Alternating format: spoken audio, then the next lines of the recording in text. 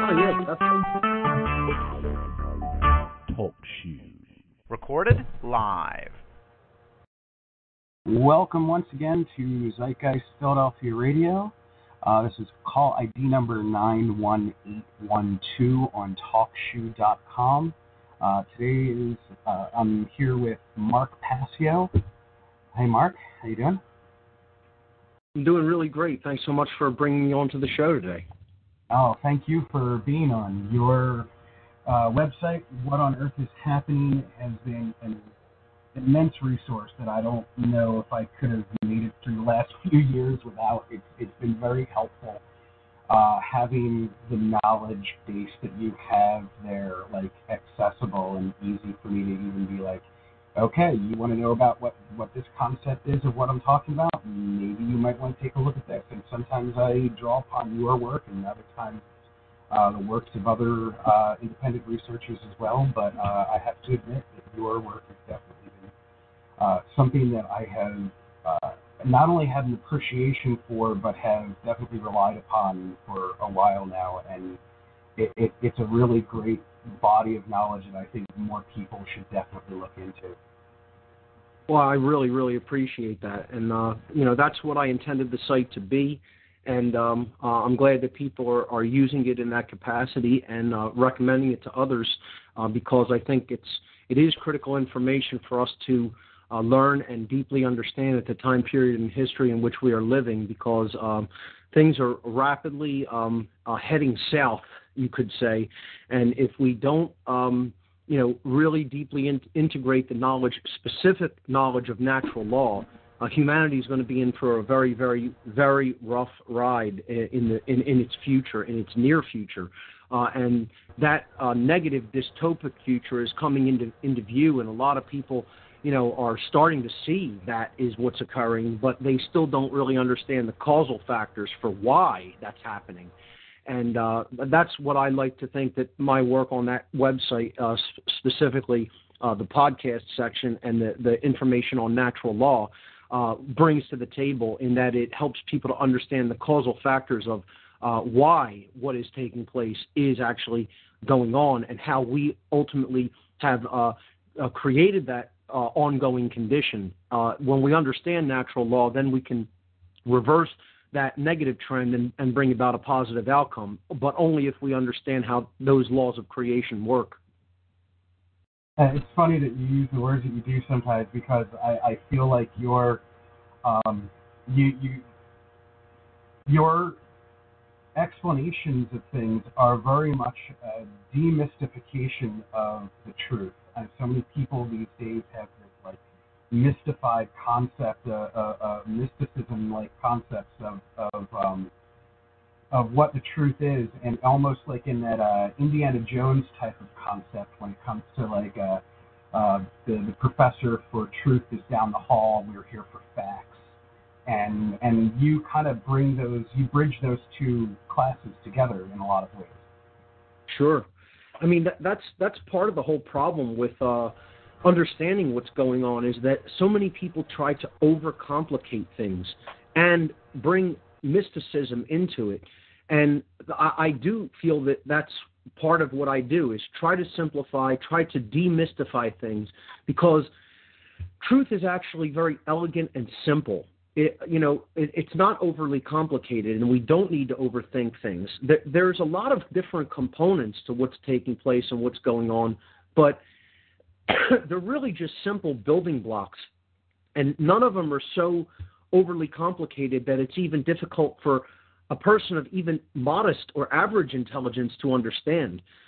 We have to understand that truth isn't this concept of the totality of everything, or the mind of God, or something ridiculously vast that is so impossible to attain.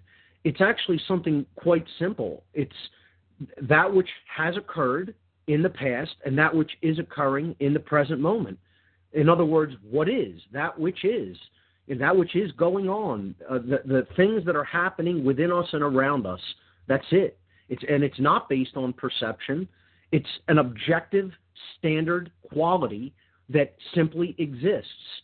And the problem is the human ego often goes into a state of denial about that which is, and it doesn't want to realize it, and it doesn't want to accept it, and it doesn't want to wrestle with the implications of the condition that is currently manifesting, which is the truth. And when the ego stays stuck in that kind of a mindset, and it wants to be the arbiter of truth, and it wants to say, I'm going to determine that which is based on my perceptions, my likes, my preferences, my whims, instead of saying, truth is objective and it's not based on my perceptions or anybody else's. It's just that which does not waver, and that which simply is. And I'm going to get my ego out of the way. My attachments have to be dissolved and set out of the way so that I can bring my perceptions into alignment with that which is. That's called coming into alignment with the truth, or bringing our perceptions into alignment with truth. And that's the goal. That's what humanity is actually charged with doing by the universe, I guess you could say. It's what our task is. Our work is to align our perceptions with truth. And based on the state of mind that humanity is in collectively, that could be a very difficult thing to do, because humanity, for lack of a better term, and just to say it very bluntly, is under very deep mind control. And until we decide that we want to come out of that mind control and accept things for as they are and start seeing reality for what it is and not trying to be arbiters of truth anymore, stuck in deep ego attachment, we're going to continue to suffer, and we're going to continue to create very negative consequences for ourselves, because we're not bringing our perception into alignment with the actual state of reality, or what I would just simply say is the condition that I call the existence of natural law, the laws of creation, the laws of morality. Until we bring our perception and then our behaviors subsequently into alignment with those laws and that reality, all we can create for ourselves is chaos and slavery. If we want to create order and freedom, then we have to understand natural law, and we have to bring our perceptions into alignment with the existence of those laws.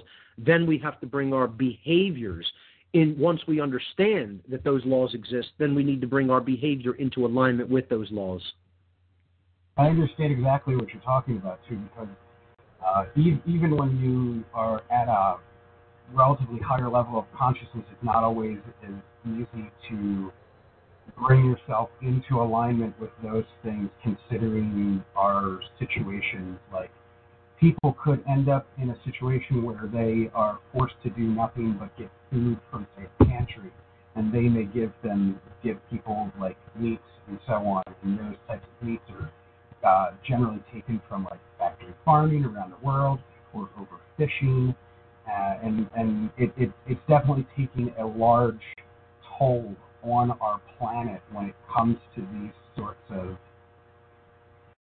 levels of consciousness that we seem to be, some of us are, again, like you were saying, becoming in line with them. Others are definitely breaking away from that line, such as taking what you said when it comes to mind control into, like, people just believing what they see on the news, right. Just taking in everything that the whole culture in general tells them to believe, Hollywood and so on.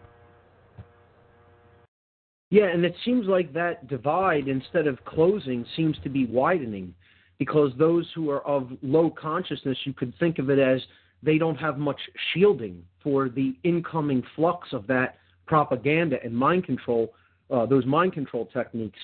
So as the system ramps up to try to maintain its control, those people are going to be more affected, because it's like they don't have, again, like a shielding built up, or you could look at it like they don't have a muscle mass built up to hold the weight of something that's being dumped upon them. And they seem to be collapsing faster and faster under this. But the people who have done their homework and have built themselves up and strengthened themselves seem to have more shielding, so to speak, to see through those forms of manipulation and propaganda, and they're having an easier time moving forward and releasing attachment to other lies that they had previously bought into, and they're bringing their perceptions more and more into alignment with truth and natural law. So it's the goal, it's the job. Let me state this emphatically, because a lot of people don't think that this is the job of the conscious. It is the job of the conscious people of this world to help to bridge that divide and bring those people who have not been able to stand under their own strength, to help them come along in this transition. I very vehemently am opposed to the idea that we should just cut those people off and let them go and let them deteriorate. That is a very separatist worldview, a very isolated worldview of seeing the self as separate from everything else. We are the same. We are one with these people at a very deep level of consciousness, at a unified level. And what happens with the whole aggregate body of humanity is also what's going to happen to us. We're not going to be separate or insulated from those results or consequences. This is what people have to understand. Even if you only look at it from a perspective of enlightened self-interest and not a perspective of true oneness, from a level of deep awareness and consciousness. Even if you only looked at it from a semi-selfish perspective, we're in the same situation as these people. We're on the same planet. We're not going to be insulated from the consequences of their unconsciousness. That's going to carry over and affect us. So as they're suffering, we're going to suffer too.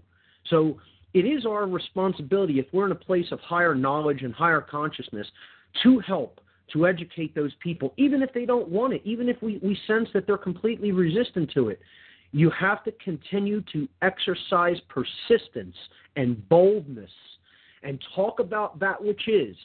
Talk about the truth absolutely, unwaveringly, relentlessly, at all times and places, until our voices form enough of a chorus to finally break through, even if it's just to put a little chink in that armor of propaganda and mind control that's surrounding them. That is our moral responsibility, and too few people understand that. Too few people are doing that work, and too many people have the attitude, well, that's just on them. It's not just on them. Obviously, the karmic brunt of ignoring the truth is going to have its toll on them in this reality and any other. But what I'm saying is we're also shirking our personal responsibility if we're not actively bringing the truth out there to the quote-unquote asleep masses in an unapologetic, straightforward, easy-to-understand way, and in a way that helps to spread it in a distributed of a fashion as possible and in a widely and freely available way as possible. That is the moral responsibility of the quote-unquote awake individuals out there. So I just want to emphatically state my position on that. I understand completely. And I agree completely as well when it comes to specifically that work that we need to do on ourselves. I personally, when you and I first met like 6 years ago at the first Zeitgeist showing that I saw, I was definitely a different person back then because I hadn't really done that work on myself. Sure. I was still being affected by my family and how and the suggestions that they said I should do with my life, considering like my uncle was a cop and my father was a prison guard. And like until you really go into like learning about, say, the Zimbardo stuff that happened up in that college where like they made a prison there and forced people to like participate in this game where they were, well, they didn't force them. It was originally a scientific drama that was being played out, but it became a real psychological drama that lost all of its scientific perspective. And until you go into these types of understandings about yourself and get that deeper knowledge about who you really are and where you really come from, because the question is always there, like how much of you is really you because of the past that has created you. So you have to kind of like do that work where you have to unlearn what you have learned. Yes, exactly. And, that really brings us to another very important topic or point, and it's something that a lot of people also, I feel, have very confused or take polarizing sides when really the truth is not at either of those artificially created polar opposite sides. It lies in the balance often between the two, and often a third path altogether, really, you could say. And that is when it comes to what is human nature. People believe erroneously that the human condition of brainwashing and mind control is human nature. That's not human nature. That's the human condition. So, it wasn't your nature to be in a state where you were being influenced by things that weren't true. That was your current condition many years ago.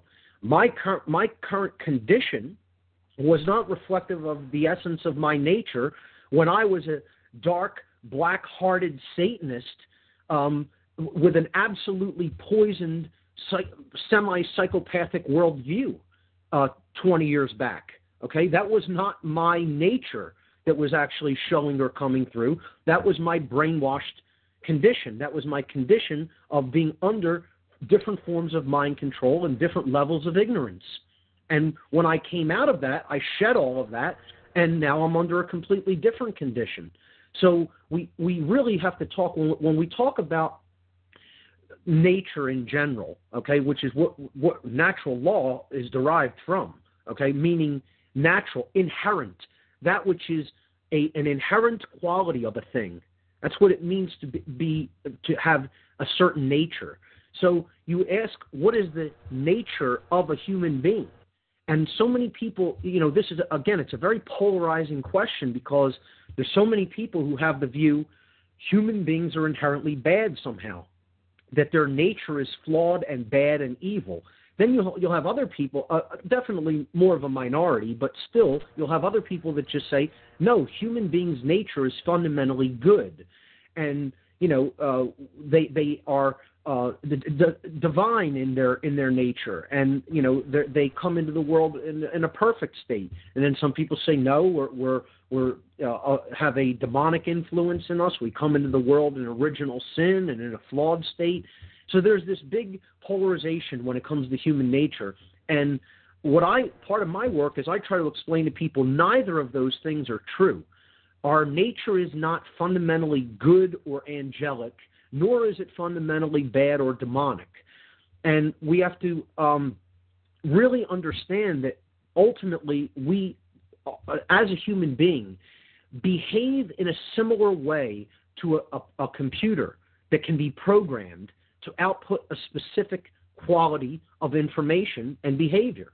So I'm not saying that human beings are computers. We have free will. We have free will to make the behavioral choices that we are going to make, but the behavioral choices we choose are influenced by our mind, the condition of our mind, okay? And the condition of our mind is invariably a result of the information that we have taken in, processed, and then accepted as being true. So like a computer, you could say a computer has several things that determine how it's going to behave and whether it's going to put quality output onto whatever output device you're looking at the information on, whether you're going to put the information onto your screen, out through your printer, onto another hard drive, onto the internet, onto a web page, whatever, okay? So when we look at a computer, we don't say, well, what's the nature of that computer? All computers' nature is the same. It's programmable, and it's to do a specific set of tasks with information. And that's the nature of a computer. It computes. It takes in information, it processes information, it outputs information. Well, this is very similar to human nature, okay? And again, notice it's different than the human condition. The human condition can be very flawed, very, out of balance, or it could be, very in alignment with truth, very in balance. A condition is something different than our nature at its essence, inherently. And like a computer, I would say a human being's nature is we're beings that take in information, process it, and then output it through behavior. So just let's compare it to a computer for a moment, right? If a computer has a file system format, okay? So on the hard drive, you're going to load a file system, okay? That could be like NTFS on Windows, or EXT file format on Linux, or a Mac OS extended format on Mac OS or whatever, okay? So that's the file system. That prepares the way. It formats the hard drive, all right? That's when you format a hard drive, you're laying down a file system that's going to act as the cataloging mechanism for all the files and programs you're going to load into that computer. Now, that's the conditions during a child's formative years. And you'll notice when we say formative years, the word format is in there. Format, that's the formatting. That's the information that's getting laid down to format the brain, the hard drive of the child during their very, very, very early years of life. And when we're in our first 6 years of life, we're in a condition that is akin, it is likened to a hypnagogic state, meaning a state that is between waking or full consciousness and dreaming or subconsciousness or unconsciousness. It is a state in which that young child, through the first 6 years or so of its life, automatically takes in anything that is thrown at it, any piece of data that is thrown at it. It doesn't go through a processing stage. It's just taken in and it gets laid down as the format, literally, of the child's mind, of their psyche. And, people will question, well, why even is that? What made it that way? That seems like a very inefficient thing that, it takes in all of it, good and bad. And that's why it's so important to program the mind of a child at a young age with very good, truthful information and, not put in a poisonous worldview system and a worldview system based in exploitation, violence, etc. That child is really becoming, the personality is becoming going to be the condition of that child's mind, in their early life and on into their adult life, most likely, unless their constitution is strong and they're surrounded with good influences later that can break that bad conditioning. So once that bad conditioning is laid down, it can be difficult for someone to overcome that early formatting programming. I mean, think about it. You want to repartition a hard drive when it's loaded with data. That's often not an easy task, and it's not an easy task to do without doing some damage to that hard drive as well. So, let's continue with this analogy for a moment. The operating system goes in next into a computer. Well, what is our operating system? Our operating system is our culture, right? It's all the programming that we receive that forms the way people generally do things in our cultural area. And again, like some researchers have said, culture is not necessarily a good thing. It is a form of programming. It is something that is like almost rigidly imposed. And again, changing your operating system without doing harm to your data or losing it can be a challenge on a computer. So, getting out of that cultural programming takes a lot of rewiring in the condition of the being. So this is all things that form the human condition, right? What we're really talking about is the difference between the condition that we end up being in versus human nature, which I'm going to get to exactly what human nature simply is. So then we put programs in after the operating system goes down. And that's, software, right? So we have the file system, then we have the operating system, then we have the software programs.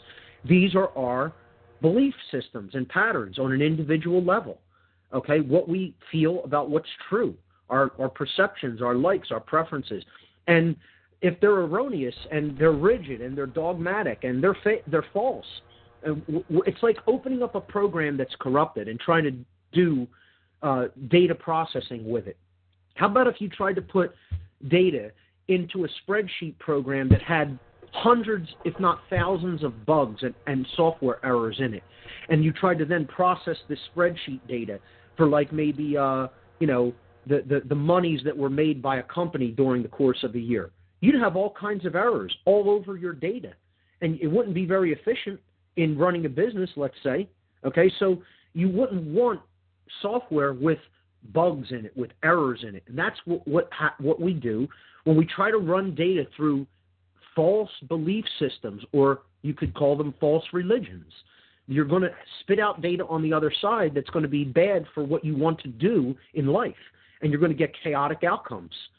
And then finally, the output of the human computer system, quote unquote, is the behavior. So we have all of these things, the formative programming of the child during the first 6 years of their life. the culture that we grow up in with all of its conditions and assumptions and, quirks and ways of doing things. And then we have the belief systems that get programmed in from the environment, okay? That would be the software. Finally, all these things come together. That's all the processing that's going on with all that information, and then it comes together and it goes out through our behavior. That's the output. That would be like printing the data from the computer, displaying it on the screen, sending it up to the internet in some form. The output is behavior, and we output that onto life, the screen called life. So think about it. The nature of the human being is that it is programmable with data, with information, with beliefs that can be processed, okay? And then when we process all that data that comes in, we can do something either orderly and good with it, or we could do something that is chaotic and harmful and evil with it. But the condition is different than the nature. The nature of a human being is that we, like a computer, are programmable beings. And the output, the behavioral output, is going to be dependent upon the quality of the information that gets put in, just like a computer. It's that old adage in computer lingo, garbage goes in, garbage comes out. Quality information goes in and is processed accurately, then quality behavior comes out of the human being. That's the human nature, is that we are programmable through information, and dependent on the quality of information, the output through behavior can be changed.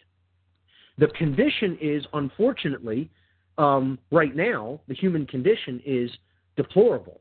It's the computer with the bad file system format, because we're all getting bad data when we're young, okay? It's the operating system, because our culture is all programmed children that never really grew up and became true responsible adults that are aware of truth. The belief systems or software programs we're running are terrible, with tons of bugs and errors in them that output bad behavior onto the screen called life. That's the human condition. That doesn't mean that's our nature. The nature is we are capable of taking in information, processing it, and then outputting it through behavior. And if we do that in an efficient way that is based in truth, the behavioral output, which governs the quality of the total conditions of our society, is going to be highly efficient and good. And if we don't process truth, don't process data accurately, and we continue to run bad programs that are based on erroneous belief systems, dogmatic, rigid beliefs that aren't true, we're going to output bad behavior, and the quality of the generated result is going to be chaotic. It's going to be chaos, and ultimately it's going to continue to be chaotic until it goes down the path of deeper and deeper and deeper bondage, ending in total slavery, which is almost where we are at now. We're in slavery, but we're still in what I would call semi-free range form of slavery, of a farm system on Earth, of a human farm, okay? If this disorder in our processing mechanisms and the untrue belief systems that we are willing to accept and act upon continues to go on unabated, humanity is going into a form of 100% total bondage that is going to be outright totalitarian slavery.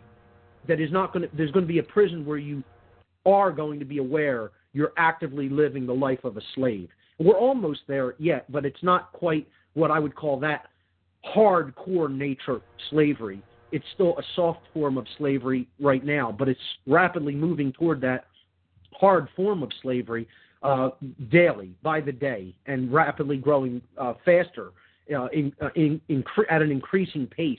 We're accelerating toward that negative outcome. And once again, the solution is to understand the difference between the human condition versus human nature, and to understand human nature is simply a programmable state where we can redirect the outcome when we feed in proper, truthful information into the computer, process it accurately, and then base our behaviors upon that truth, which is the truth of natural law, which I would like to possibly get into that a little bit deeper so people can have a better understanding of what that is. Please do. I mean, I definitely want to touch on how you bring down, like, I'm looking forward to the moment when, like, you just, well, I guess what I've learned specifically, I should say, is that it is all broken down into theft. Yes. We have to acknowledge and be responsible for our own property, which is our bodies and ourselves and our minds and the outputs of those things, as well as to be responsible and respective of other people's properties in the same fashion. In the last episode I did, it was specifically all about consent. Yes. And that we definitely touched on for quite a bit of the show about like how like you own you, I own me, and like I get to choose what I get to do with my body, you get to choose what you get to do with your body, and those sorts of things. And that definitely was a good basis of where to start at with the conversation, I always thought. But then sometimes property, I think, I also, what I want to get at with you at some point is where property changes from, I guess, goes beyond from legitimate to illegitimate, from legitimacy to something that really isn't true property. Oh, sure, we could definitely get into that. I would hope to clarify that on this particular broadcast, because I think that's a good place to go. And what you're saying is so on point. You know, this is about the takers and not continuing to be one. You know, to use a Daniel Quinn analogy, you know, and from the movie Instinct with Anthony Hopkins, you know, the concept of the takers, you know, those who want to come along and take that which is not theirs to take, in the form of property, rights, freedom, life, even. So, very, very important to understand that all of natural law is underlay by, it really comes down to one thing. To cut to the end of the chase right away, it comes down to don't take that which is not yours. Don't steal. Don't be a taker. Don't be a thief, period. That's what all natural law boils down to. So we could build up to that and come around full circle back to the idea of theft and property, and what is property and what it is not, most certainly not. So, yeah, I mean, that sounds like a good plan to move forward. I think first what we should do is define what I mean by the term natural law, because many people will have heard this term in different contexts. What I absolutely do not mean by natural law is any form of man's law or man's interpretation on the laws of men. Okay? Natural law is not written anywhere. People say, where can I read the natural law? I get emails like this. Where can I read natural law? And it doesn't mean there aren't some books that talk about it and touch on the laws of nature, the laws of morality that exist in nature. There are people who do talk about it, and many different traditions have attempted to teach it. But it's not like a codified system that exists in one place that, you know, that you're going to read in writing and on one book or in one, you know, manual, and you're going to say, oh, that's all there is to it, and I know everything there is to know about it. That's first and foremost. Secondly, it's not John Locke's system. It's not, you know, any man's system that they have referred to as natural law. That's not what I'm talking about when I talk about natural law. So people will say, oh, you're just repeating what this philosopher coined under this term. No, that's not what natural law is. Another thing it has zero to do with any concept of Darwinian theory. I'm not talking about what people will erroneously refer to as the quote-unquote natural order, okay? So it has nothing to do with Darwin, nothing to do with his unproven theories, nothing to do with the, quote, natural order as people of a scientism mindset, which is very left-brain, imbalanced mindset, often think of as the quote-unquote natural order. That concept of survival of the most ruthless and human beings acting like animals in the wild, okay, has nothing to do with nature, nor does it have anything to do with order. I call it the artificially imposed chaos, that concept of the quote-unquote natural order, because it's the exact opposite of natural and it's the exact opposite of orderly. I call it artificially imposed chaos, okay, through brainwashing and mind control. That's what leads people to act like the animal in the jungle, in the field, that is going to go and ruthlessly, tear up everything around it, take whatever it wants, and, just act in its total instinctual animalistic capacities. There's nothing orderly in that. Nothing could come about that is orderly from that mode of behavior, okay? So that shouldn't even be called the natural order. And I think that we need to decondition ourselves from even thinking of that as the natural order, because it has nothing to do with nature nor order. So let's define the terms first in a very simplistic, demystifying, and even scientific way. Okay? What does natural mean? What does the word natural actually mean? Natural, by definition, means inherent to creation, having a basis in nature or reality, based in truth. That's what natural means, okay? So it is not made or caused by humankind, or it's not made or caused by any 3D being if it's natural, okay? We didn't make the earth. We didn't make the laws of gravity, okay? We didn't make the oceans. These are naturally occurring things. Creation made these things. We didn't make the universe. It's natural, okay? So that's all natural means in a scientific sense.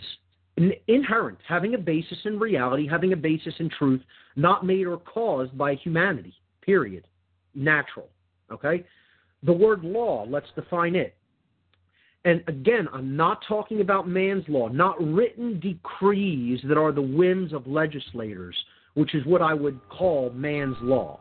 We're talking about something completely different than man's law. Law with a capital L is existing conditions which are binding and immutable. Binding, they have an effect, and immutable, they cannot be changed. I think am I hearing break music? No.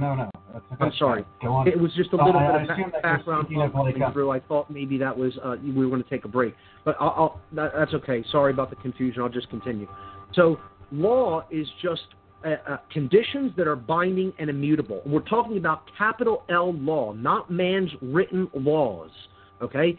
Like gravity is a law, okay? It's a condition that is existing, it is extant, it is binding, meaning it has an effect. It doesn't matter whether you believe in it. Belief in it is irrelevant.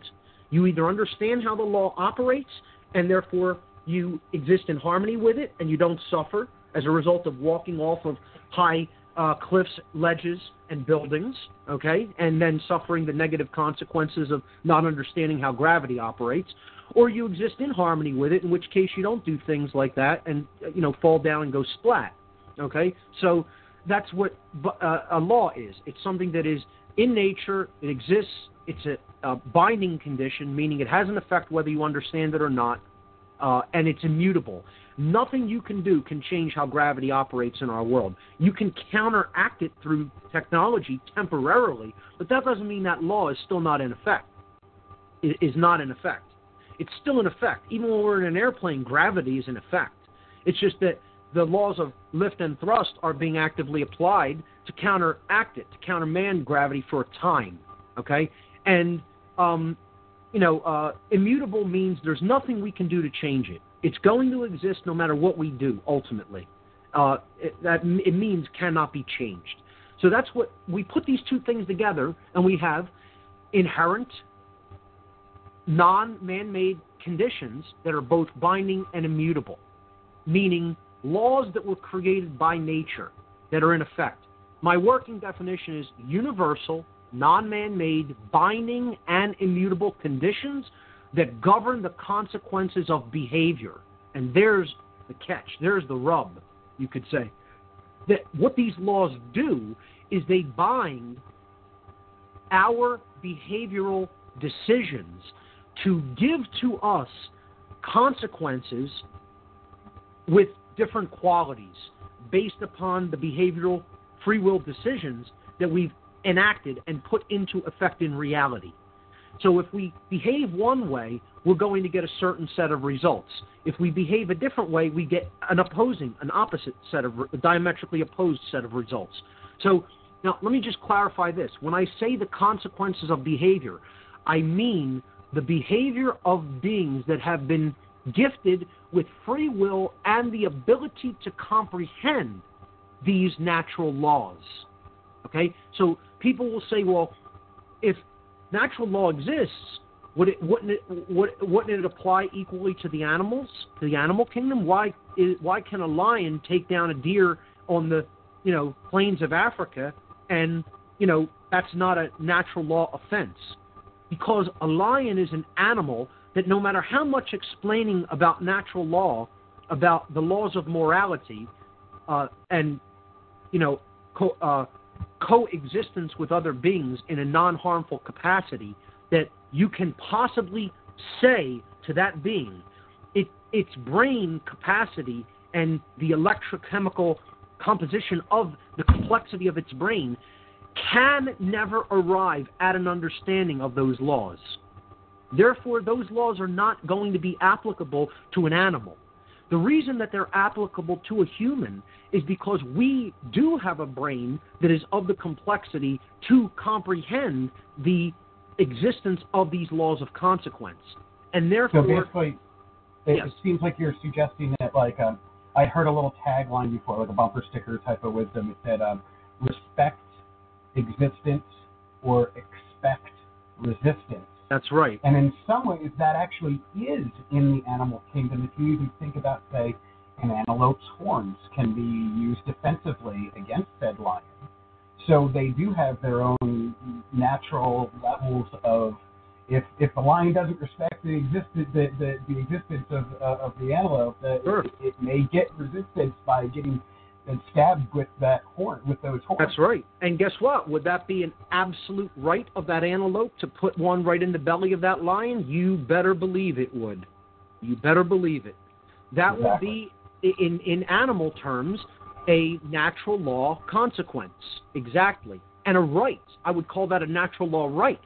Any animal that is being attacked for its life has a right to resist with deadly force, including human beings.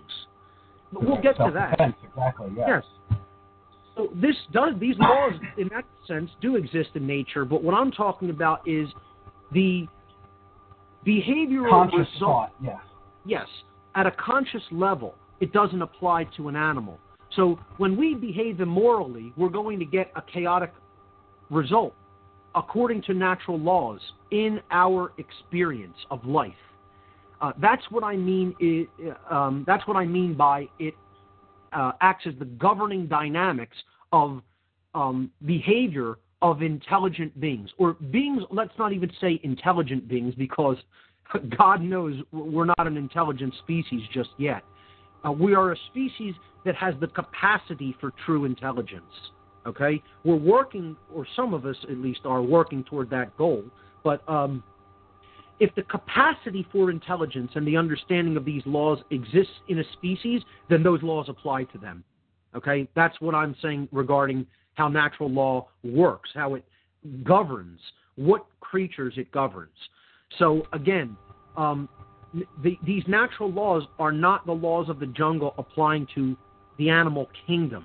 Okay, if a pride of lions goes out and hunts and kills some antelopes on the field, the pride of lions does not necessarily experience horrific consequences that are brought on by natural law. Okay, if a human being treats animals a certain way and treats humans a certain way, okay, that is harmful and that is completely not within their rights, then yes, we do experience negative consequences. Actually, reminded of Les Mis. Like, if you think about the conditionalities of the how things were set up, like the little girl was hungry, so Jean Valjean stole bread for food, and then, like, these are the conditions that were set up. Like, he's poor, so he's in that condition where he still needs to feed his daughter. Right. And then you've got 10 years later, this one guy, Javert, he's been chasing the guy down for 10 years over stealing this loaf of bread.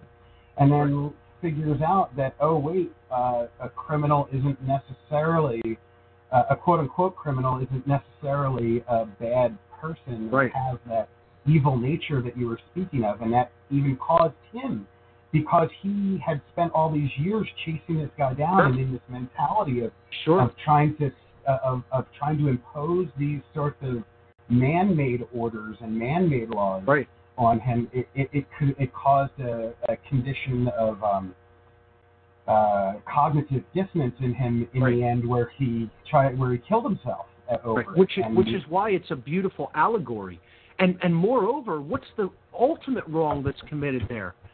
In a society of abundance, you're keeping hungry people in a starving condition because you don't want to do a simple thing like share resources, treating somebody with basic human dignity and respect, That's a disrespect for life right there, So that let them eat cake mentality.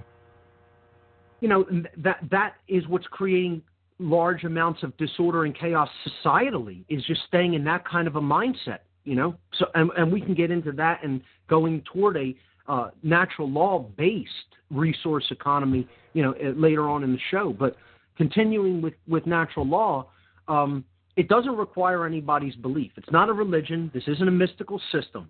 That's one of the first things I really want to clarify, especially to a listening audience that might be coming from a background, with Zeitgeist or a resource-based economy, etc. Okay. This has nothing to do with religion, ladies and gentlemen. Let me just clarify that emphatically. It has zero to do with religion. It's not a belief system. It's a set of laws that exist in nature. And look, people will say, how can I verify the existence of natural law? Well, how can you verify the existence of gravity? Can you verify the existence of any natural phenomenon? There's this little thing, you may have heard of it, it's called the scientific method, okay? It applies very, very equally and works very well when applied to natural law, to trying to understand the existence and operation of natural law. Well, what do you do during the scientific methodology? Okay, you're going to first formulate a hypothesis about how something may or may not work. That's your model, your working model. Then you're going to test that hypothesis through observation. Well, do laws that govern the consequences of behavior exist? That could be our hypothesis. We're going to pose that question. Then we're going to observe, well, what happens when we behave in certain ways? What does society become like? We make our observations, okay? We filter that data set. Well, we compare it to another data set, controls. Well, what happens if we do exist? Our behavior is in accordance with these laws that we're going to look at what they are, okay? If they are in accordance with the laws of morality, then what happens? Does something different happen? Does a different set of results occur? Okay? And then you make those observations and you log the data. Then you compare and contrast. And then you repeat. You don't just do it once. You do that a lot of times. You look at many different societies. You look at many different time periods. You look at many different cultures. You do it in your own life. Hey, you want to test natural law, do it in your own life. Act like a total ass around everybody you come into contact with and see what the quality of your life takes on, what kind of quality your life takes on.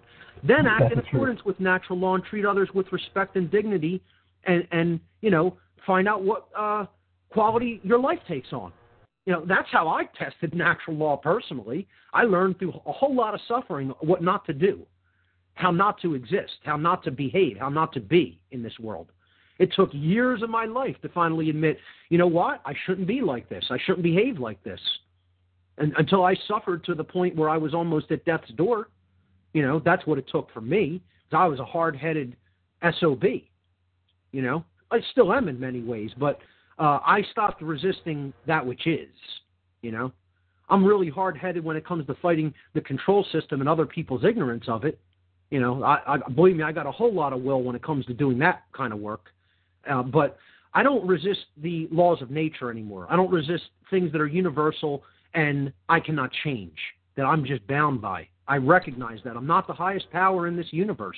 There are forces that govern my behavioral choices. I have free will. See, that's how natural law works. It works in conjunction with free will. That's the beauty. It doesn't mean that because natural law exists, reality is a prison. That's not what it means. That's what people who have a sick worldview when it comes to the existence of natural law think.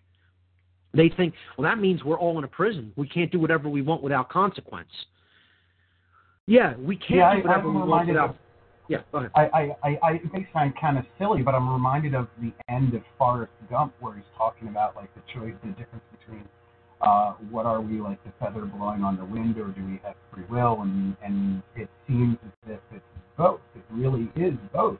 Like we have our external conditionalities and the situations we're in, and then we also have the free will to act within those boundaries. There it is. That's exactly correct. Very, very good understanding of what this is. These are the boundary conditions of the universe, universal boundary conditions that ultimately allow us to do whatever we want, but not without consequence. We behave a certain way, there are consequences. We behave a different way, there are other results, different consequences. That's why people who have had a deep understanding of this in the past have often written about this under the term consequentialism, is the philosophy that it's often been referred to. And you can type in that term into a search engine and get lots of results. And if you study consequentialism, it is essentially the same as natural law. Other people have referred to it as karma or karmic law in many Eastern traditions. And in the true sense of karma, not the mystical caste system, idea of it that is religiously based. That's not real karma. That's some, bunk BS version of karma that justifies continuing a control system. Okay, but reincarnation, like jokes against reincarnation, like you're born into one caste, so you need to be treated a certain way. So don't dare treat them differently because they're receiving their karmic debt from past lives, so let that suffering go on unabated. That's nonsense. That's not karma. Karma is a result that we get based upon how we live our lives, and that's actively happening all the time. It's not just something that happens in future incarnations that we receive. It's happening now. That's how natural law is applying to our whole society in the aggregate now, not at some future time. We're living in karmic law. We're living in moral law. We're living in natural law. It's actively binding us in the present moment. And again, the way you just described it is perfect. It is the boundary conditions that ultimately provide limits to what we can do. Okay, so without being negatively affected. We break natural law, then there's consequences, because that's the boundary condition. See, what nature did is it made this whole place was created, intelligent beings were populated within it, and free will was gifted to those intelligent beings. And we can make a choice to say we're going to understand the limits or the boundary conditions of our behavioral decisions and actions that we put into effect. And we can live in harmony with these laws of morality, and then we can do whatever we want. Anything that we could possibly dream of can be done. Now, that's not a prison. That's a paradise. That's an amazing set of circumstances that is so elegant and beautiful it can barely even be described. Okay? And then creation just basically said, well, hey, there's these boundary conditions out here. You go past this line with your behavioral choices and what you do and how you treat others, and then you start causing harm, then you got to go into some level of control and bondage until you understand not to behave that way. Okay? And what we said is control and bondage even comes down to our own, say, for example, if we were to align ourselves with nature in such a way that we build ourselves sustainable housing and have a south-facing greenhouse, it'll give us a lot more light into creating these types of foods in our homes. Right. Versus if we had a north-facing one, which is like almost the antithesis to what you really need to the situation, right, unless you're in the opposite pole. So now we're talking about aligning our behavior, and lifestyle to in harmony with natural forces that exist all around us to ease the things that we need to do in the physical world for this sustenance of life. Absolutely. A sane society would structure its lifestyle in harmony with those forces, or what many people have simply termed nature's wheelwork, the mechanisms of nature. Absolutely, that would be part of living in harmony with all of the forces of nature. Rather than going out of harmony with nature, where we're overfishing, as I mentioned earlier, or like taking animal husbandry to such a degree that we're like destroying our planet. And then you are going against those natural forces, and you're creating chaotic conditions that can only sustain a certain level of imbalance. Once it tips past a certain level of imbalance, you have collapse, which is what we're arriving at. And I mean, when I mean we are arriving at, I mean we are on the very edge of that system of collapse. And when it goes, it's going to be like a huge Antarctic ice shelf being broken off. And it's going to go all at once. And it's going to be painful because nature is constantly trying to tell us the right thing, the right way to go, the right way to behave for our optimum benefit. Again, I want to stress, natural law is not a punishment mechanism. Natural law is there to provide guidance and boundary conditions for our optimum benefit and efficiency in this world, in this life, in this construct called the universe that we exist in to learn and grow in consciousness. It is not there to hold us back. It is not there to put us in some kind of a cage. It is there to actually show us the most direct route to freedom. Okay? So to go back... It really is, too, because these types of sustainable ideas, like I sort of these projects suggest, are all things that we would need to have within, say, a starship or whatever to get us off this planet anyway. So even if we had... assuming that we had warp drive tomorrow, by Saturday we could be on another planet, but we need these technologies to keep us alive during that time. Like we need these types of that's the freedom that it could definitely lead to, a level of freedom that like brings us within the boundaries of nature as well as allows us to explore outer space. And that's why the community of beings that may be out there, they're not going to welcome us with open arms if we try to go out into the cosmos in the level of consciousness that we're currently at. Not even close. You know? Lasers blasting, trying to dig up like I've heard about like this one planet supposedly out there that they found.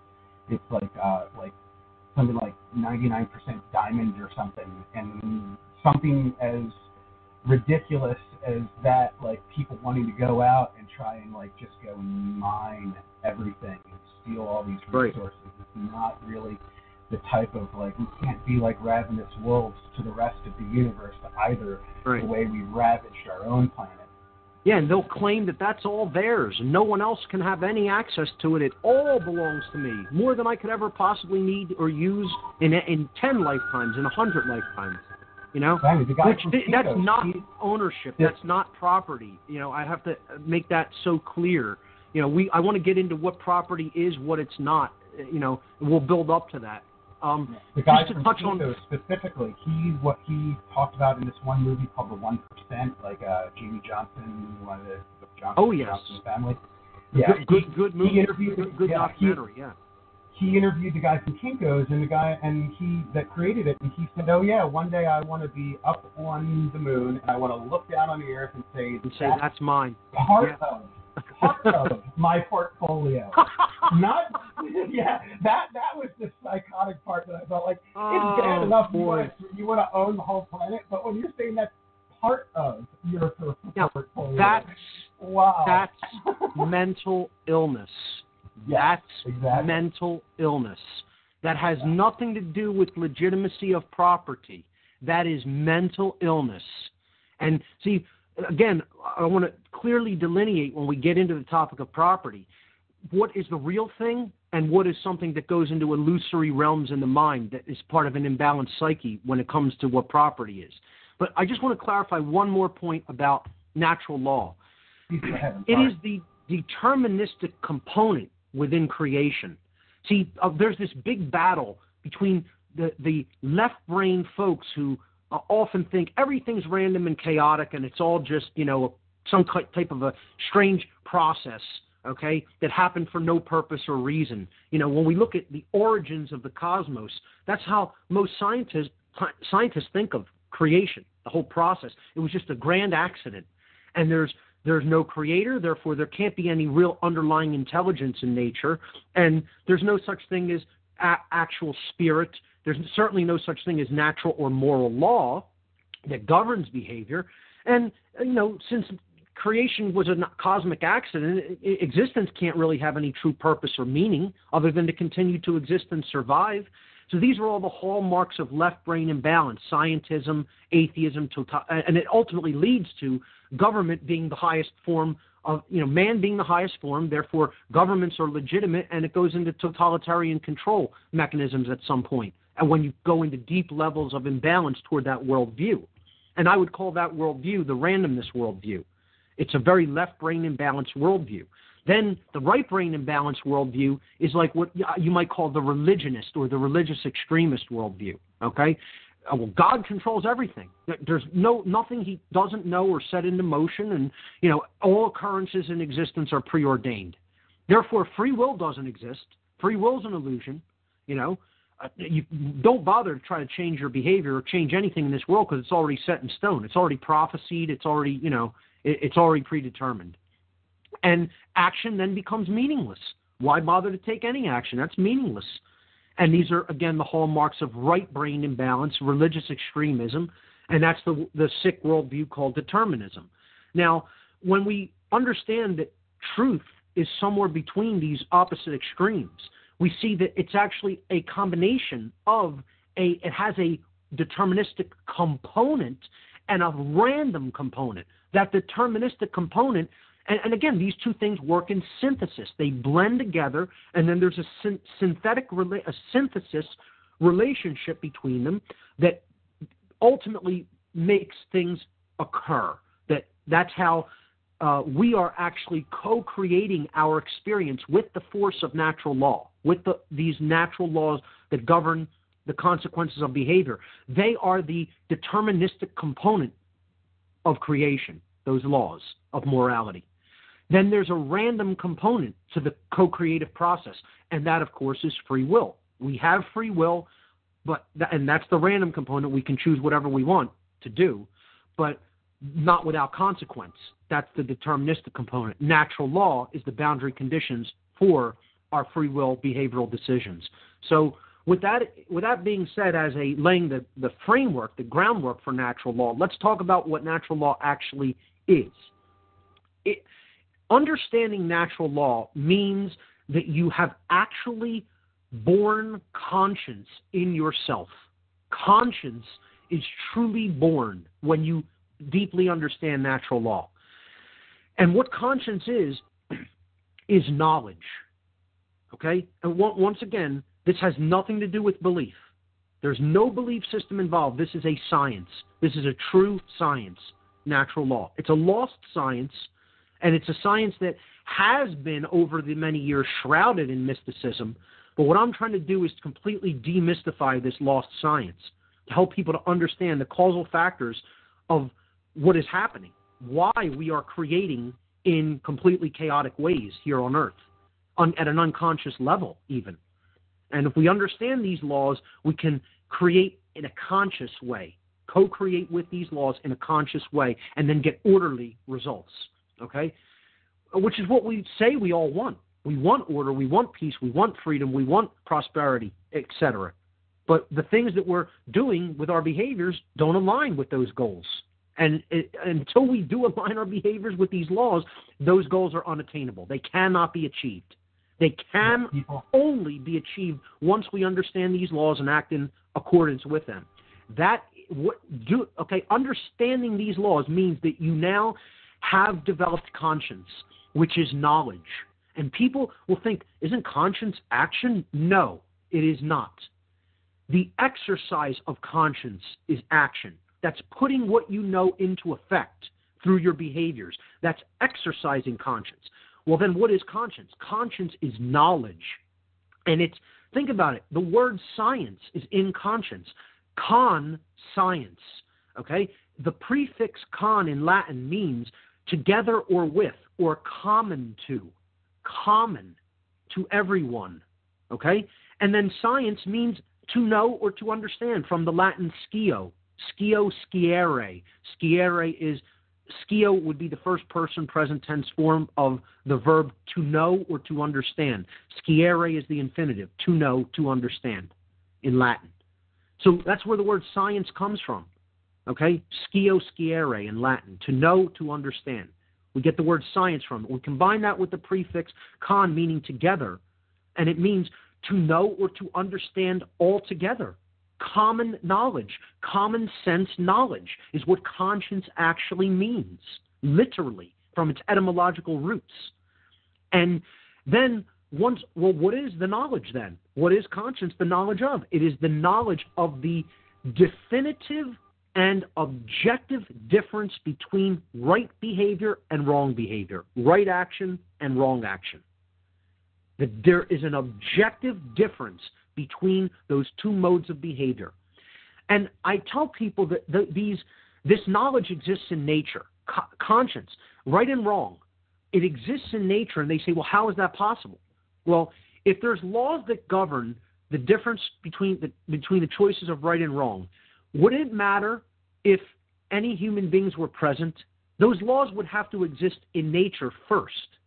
Okay? Those laws were created by creation, by the universe.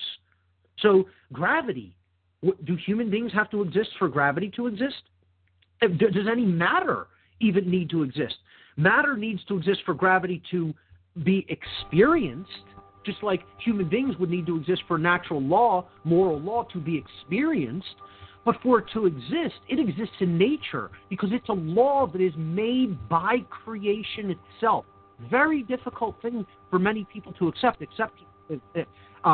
especially people who are very much in a left-brain mindset and in a scientism-based mindset. But just ask yourself the question, if the Earth were suddenly gone, that doesn't mean gravity would not be in existence in the fabric of nature, in the field of energy that is the natural world. It would still exist. That's why I tell people the laws of right and wrong exist in the fabric of creation. It doesn't matter if human beings were gone. Those laws would still be there. They would still be present. Okay? Just as gravity or electromagnetic laws would still be present even if there were no matter for them to operate upon. Those laws are embedded in creation itself, in the process of creation, in the underlying intelligence of creation. So, again, the knowledge of the difference between right and wrong is what conscience is.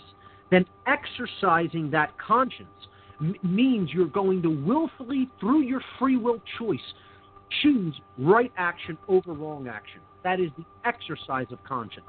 Not exercising conscience means you're going to choose wrong action over right action. It's failure to exercise the knowledge of right versus wrong. And right and wrong are objective. They're subjective or based on interpretation. They actually exist independently of human perception. So let me explain what I mean by this, okay? It's not a human perception when harm is caused to another being. It's a real event that occurs in the physical reality, in nature, okay? When something happens in nature that is harmful, a being suffers as a result. That there's no interpretation when it comes to that. In other words, if I walk outside my door here in Philadelphia and I wait for the first person to walk down the street in front of my front steps, in front of my house, and I step off the front step of my home and I wheel the left hook with all my weight at that person's jaw for absolutely no reason, just because I felt like doing it, okay? That is an objective act of moral wrong behavior, morally wrong behavior, or just immoral behavior, okay? There's a reason for that. I caused harm to something I don't own. That body is some other consciousness, aspect of consciousness is property, okay? Someone else owns that. I don't own that body. I'm not inhabiting that body. I'm not stewarding that body. So therefore, I attacked someone else's property. I caused it harm. There is physical result of harm when I perform that action. Therefore, it's an immoral behavior, or it is simply wrong. So the definition of wrong is that which is incorrect and not based in truth. And when you act upon it, it results in harm. When you actions that are based in wrong, in the wrong modality of behavior, always result in harm to other beings. Always. Therefore, that which is wrong is that which is immoral, is that which is in opposition to natural law. Now, we have to start with that negative definition, with the definition of the thing that is the opposite of right, because you can't define right in the affirmative. You can only define right in that which it is not, or what you could call the apophatic definition, A-P-O-P-H-A-T-I-C,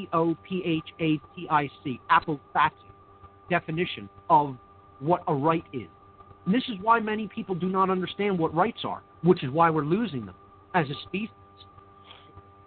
A right is an action that, when you take it, does not result in harm to another sentient being. So notice I've defined it in the negative. I've said what a right is not. A right is an action that does not cause harm to others. Defining it in the negative sense. It is that which is correct, based in truth, moral, and in harmony with the laws of morality, of natural law. Moral. Very much a no victim, no crime mentality. Very simple. If harm is not caused to another as a result of the behavior, then you have a right to do it. Period. Okay? If harm is caused, you have no right to perform that action. Very simple common sense. Demystified. Now, then we have to say, well, what actions constitute harm? Because you need clarification. What is a harmful behavior? What is a harmful action? So then, to understand what rights are, we could go on and list rights forever and a day. You know, there's a quadrillion rights, more, infinite amount of rights. There's an infinite amount of actions that don't cause harm, but there's a very specific set of behaviors that do cause harm, and it's actually a very small number of behaviors that cause harm. Very small number of behaviors. You know, all the different kinds of harm and wrongdoing you could possibly list generally fall under a simple category of actions. Wrongdoings, natural law transgressions, I call them, okay? Simple, harmful actions. Murder, assault, rape, theft, trespass, and coercion. I'll say them one more time. Murder, assault, rape, theft, trespass, coercion. Okay?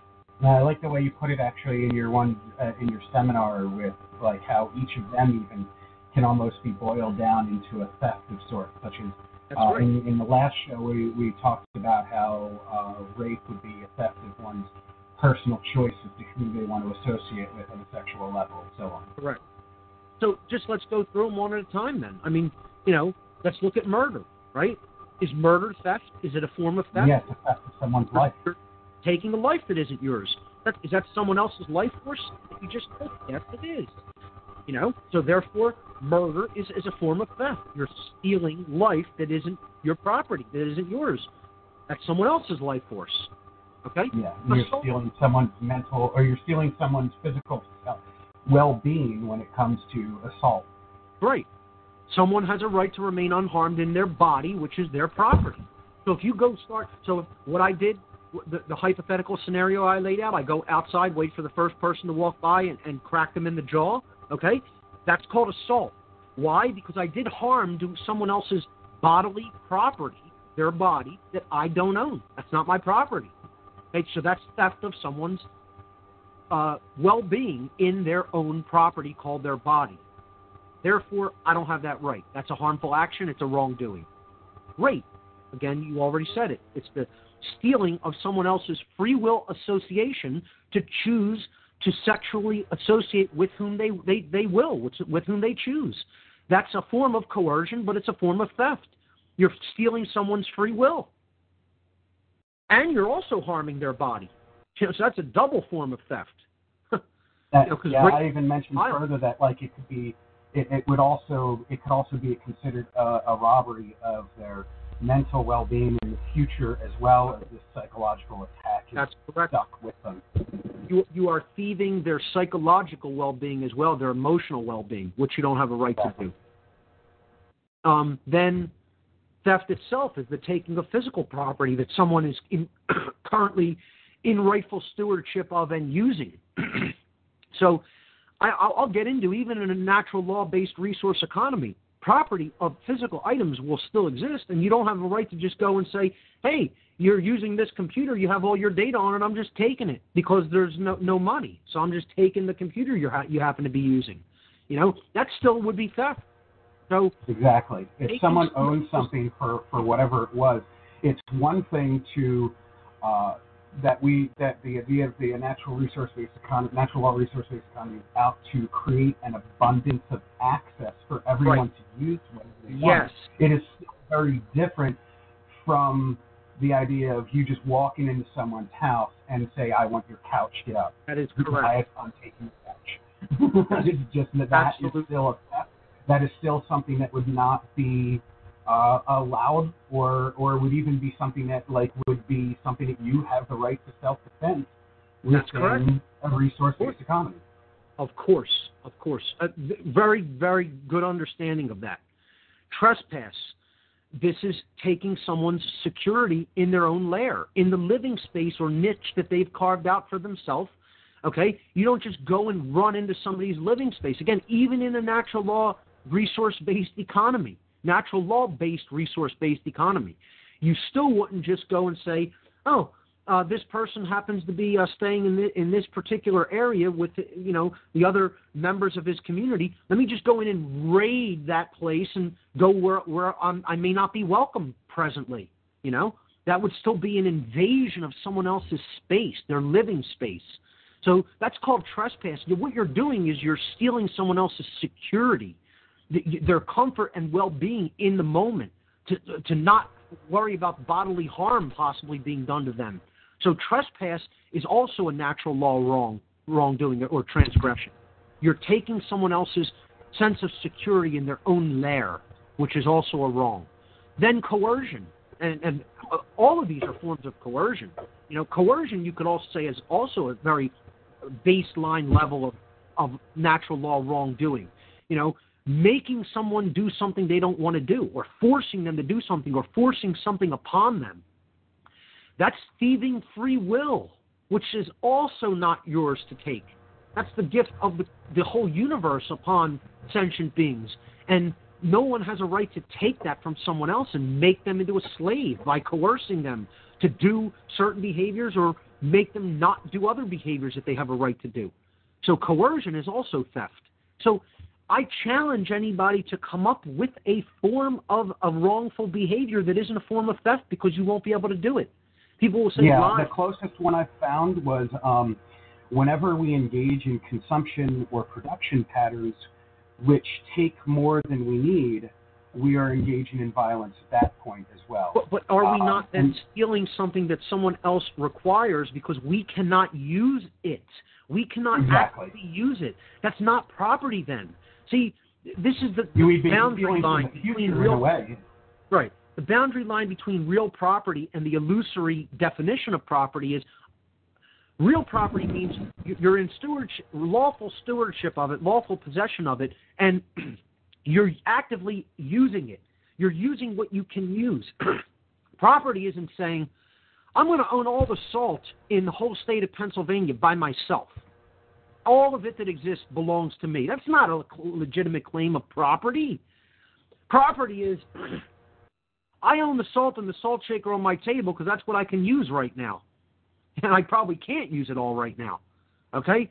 It's not, I'm going to hold back all the natural resources of the world from other people that also require those resources and substances for daily life. That's not property. But I'll get into that in a deeper way as we move forward. But let's stick on this idea of the natural law wrongdoings for a minute as forms of theft. every single natural law transgression or harmful action that a human being is even capable of taking all boils down to a form of theft. You could even say lying is a form of theft because you're withholding the truth, which is someone's birthright, to know, to make accurate information available, to make accurate decisions, I should say, and then put out quality behavior. If you're being lied to and deceived, and you don't have accurate information, you don't have what you require to make good quality decisions regarding what you should do and how you should behave. So lying is a form of theft through withholding accurate information willfully from other people. So you could add even lying, consciously lying, willfully lying to that chart as well, to that list. So the key thing to keep in mind here is all wrongdoings are a form of theft. No one will be able to come up with a form of wrongdoing that is not a form of theft. I've put that challenge out there now for actually a couple of years.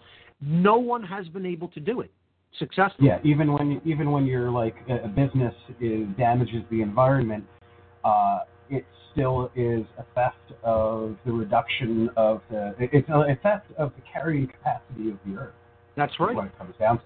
It's also a theft of someone else's ability to live in a balanced way upon the earth and to maintain good health on the earth, because the damage to the economy, to the ecology, is damage to human health.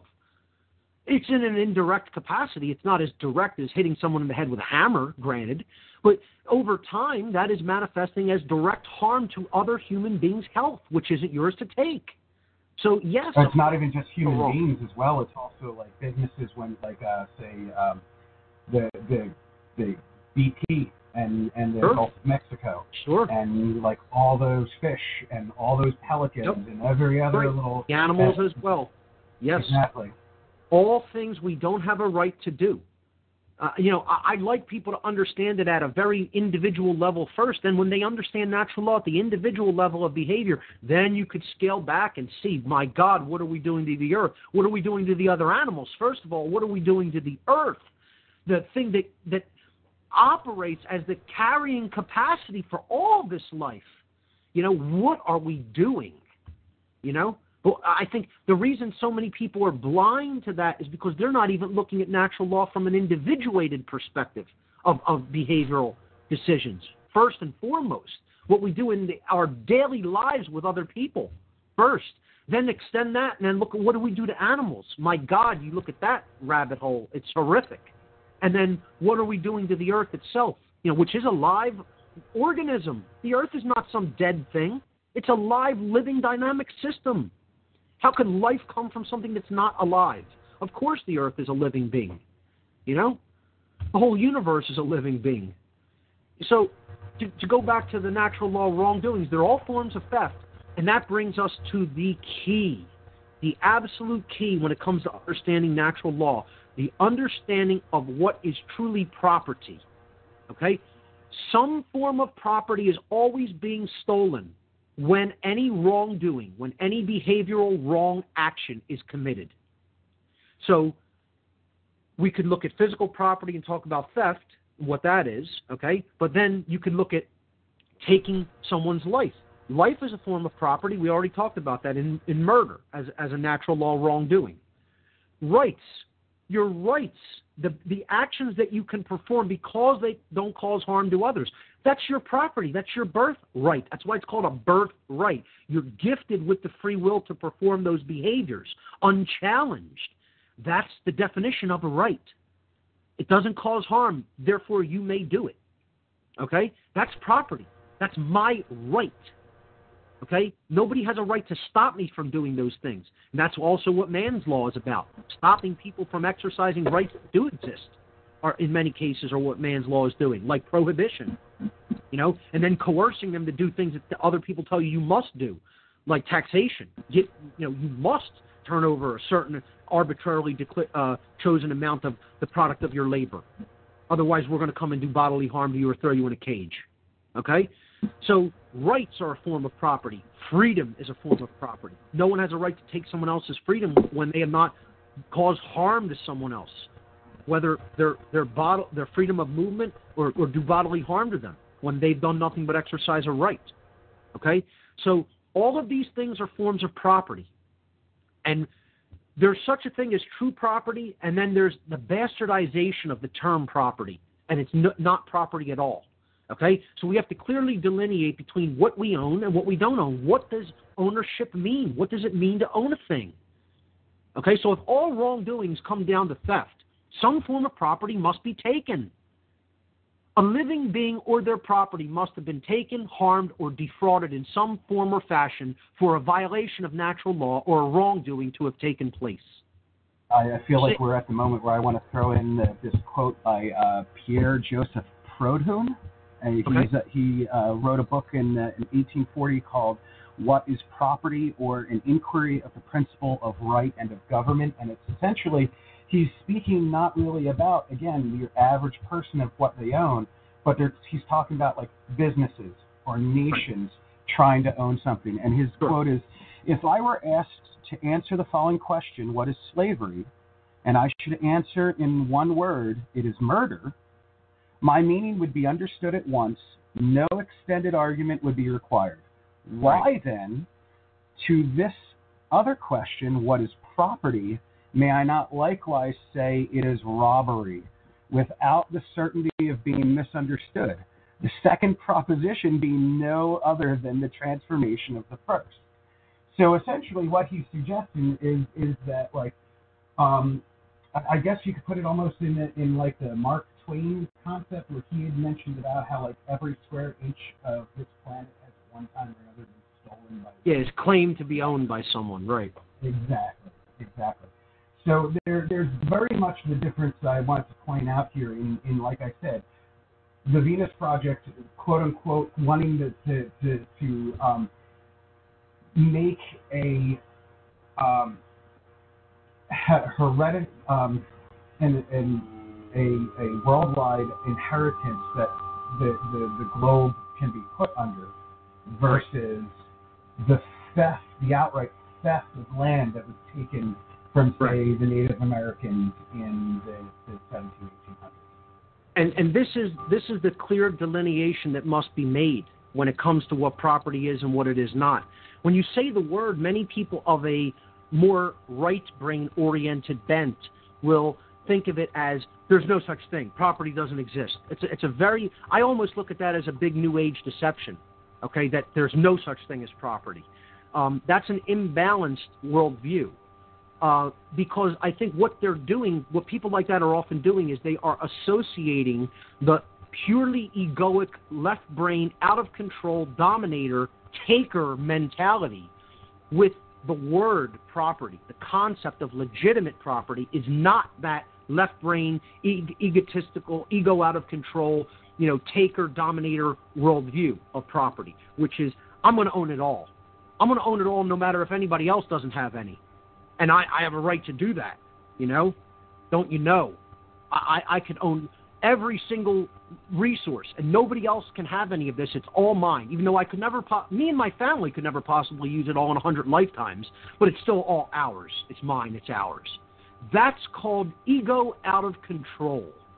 Completely imbalanced, left brain out of control ideology. And that has nothing to do with the legitimate form of property. Okay? Right now I'm speaking to you on a computer. My information's on this computer. My slides are on this computer. My personal data is on this computer. I am in stewardship of this computer. I maintain it. I am responsible for it. I use it on a day-to-day basis. It is my property. Not illusorily my property. I own this computer. If someone tried to come and take this computer and claim it as their own, they would be stealing. That would be theft, because there's qualities to property. There's something makes something legitimately property.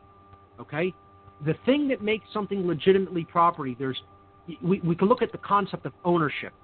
And, again, real right-brain people say you can't ever own anything. You're going to die. You're an impermanent being. So don't tell me you own anything. That's bull. Okay? Well, you know what? It's not. It's not. It's legitimate, and it exists in nature. Okay? I'm not claiming I could own something for eternity. Never did. I claim I can own something for a time while I am in physical incarnation, in a physical body. Okay? I own my body, first and foremost.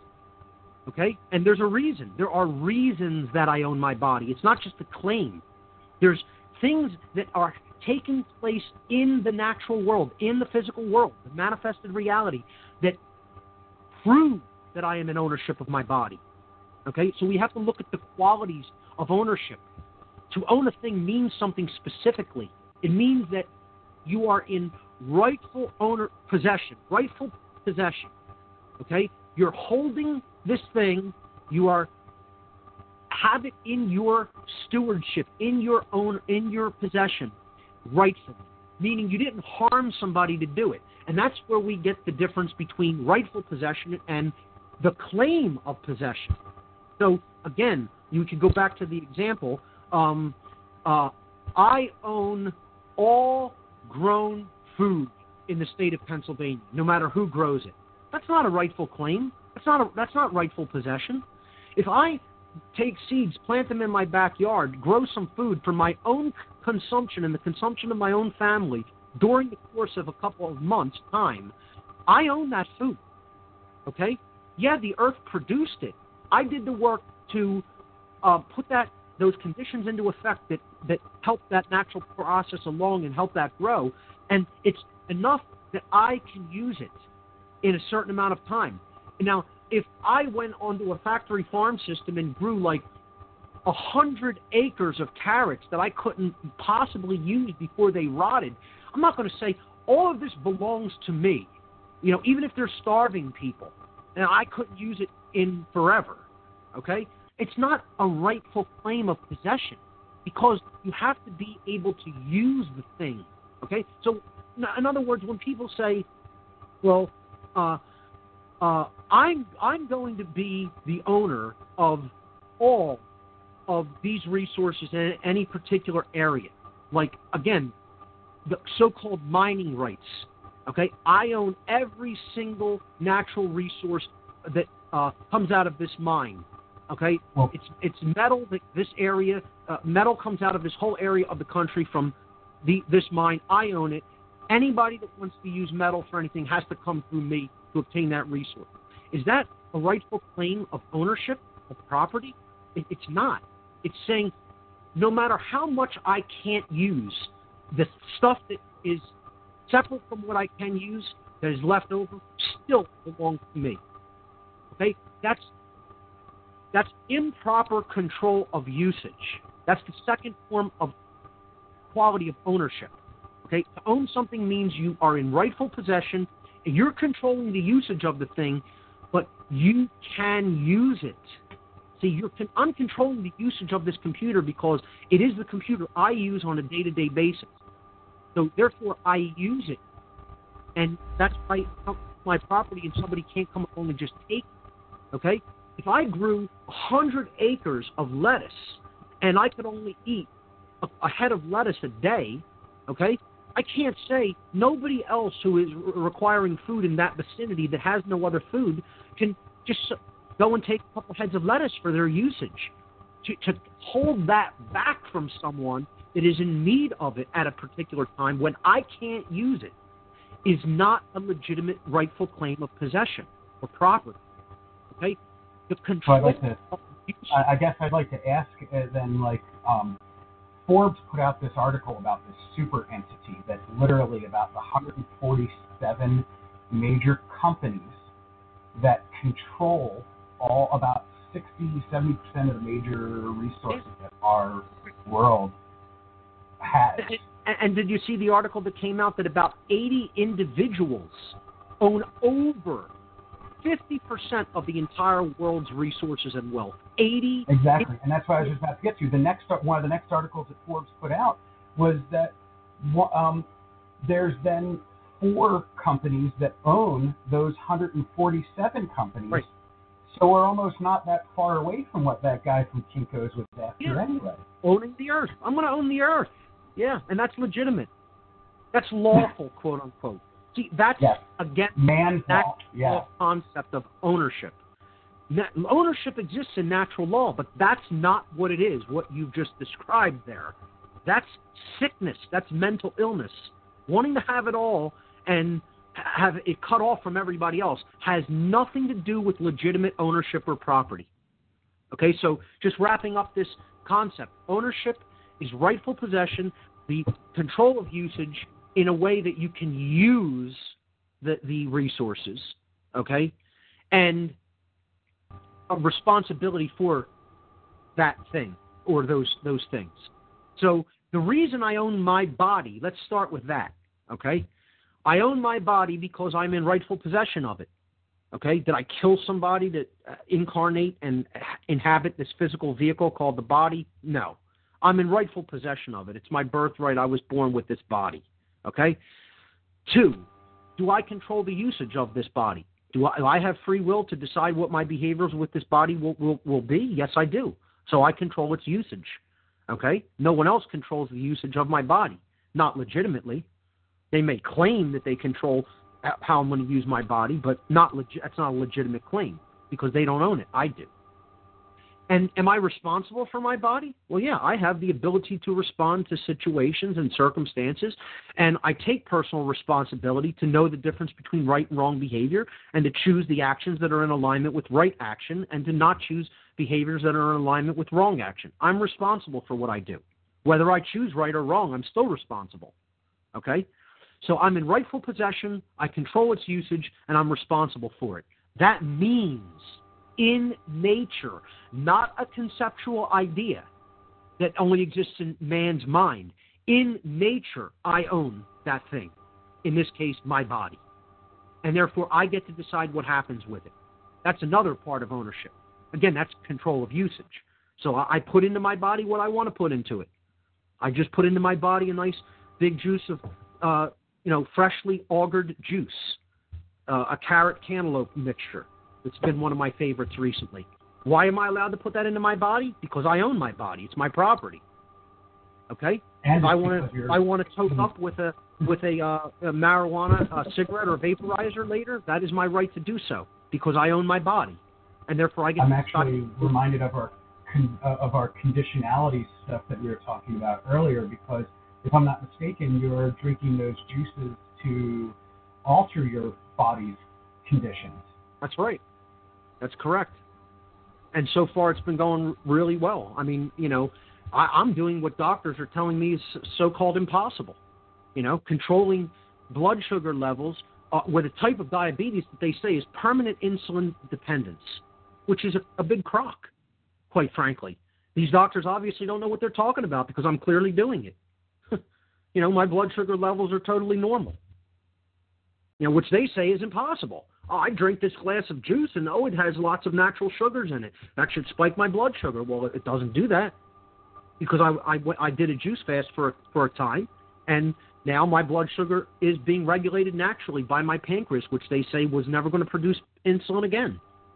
So doctors aren't necessarily in alignment with what is. They have their specialized forms of indoctrinated so-called knowledge that they stick to like a script, like a religion. And, if data comes along that conflicts with their religion, they say, it can't be possible. Well, whatever. You keep thinking that. I'll keep doing what I'm doing. Thanks. This is work. My wife went through the same thing when she was pregnant. We went into the hospital at one point for one of her regular checkups. And the doctor took a look at her and he was just like scratching his head, like he couldn't find anything wrong with her. So he literally went, yeah, exactly. He literally went out into the other room and got another doctor to come in and take a look at her on top again. And neither one of them could find anything wrong with her. So we were like, okay, have a nice day. He must have stated it. It must have never occurred.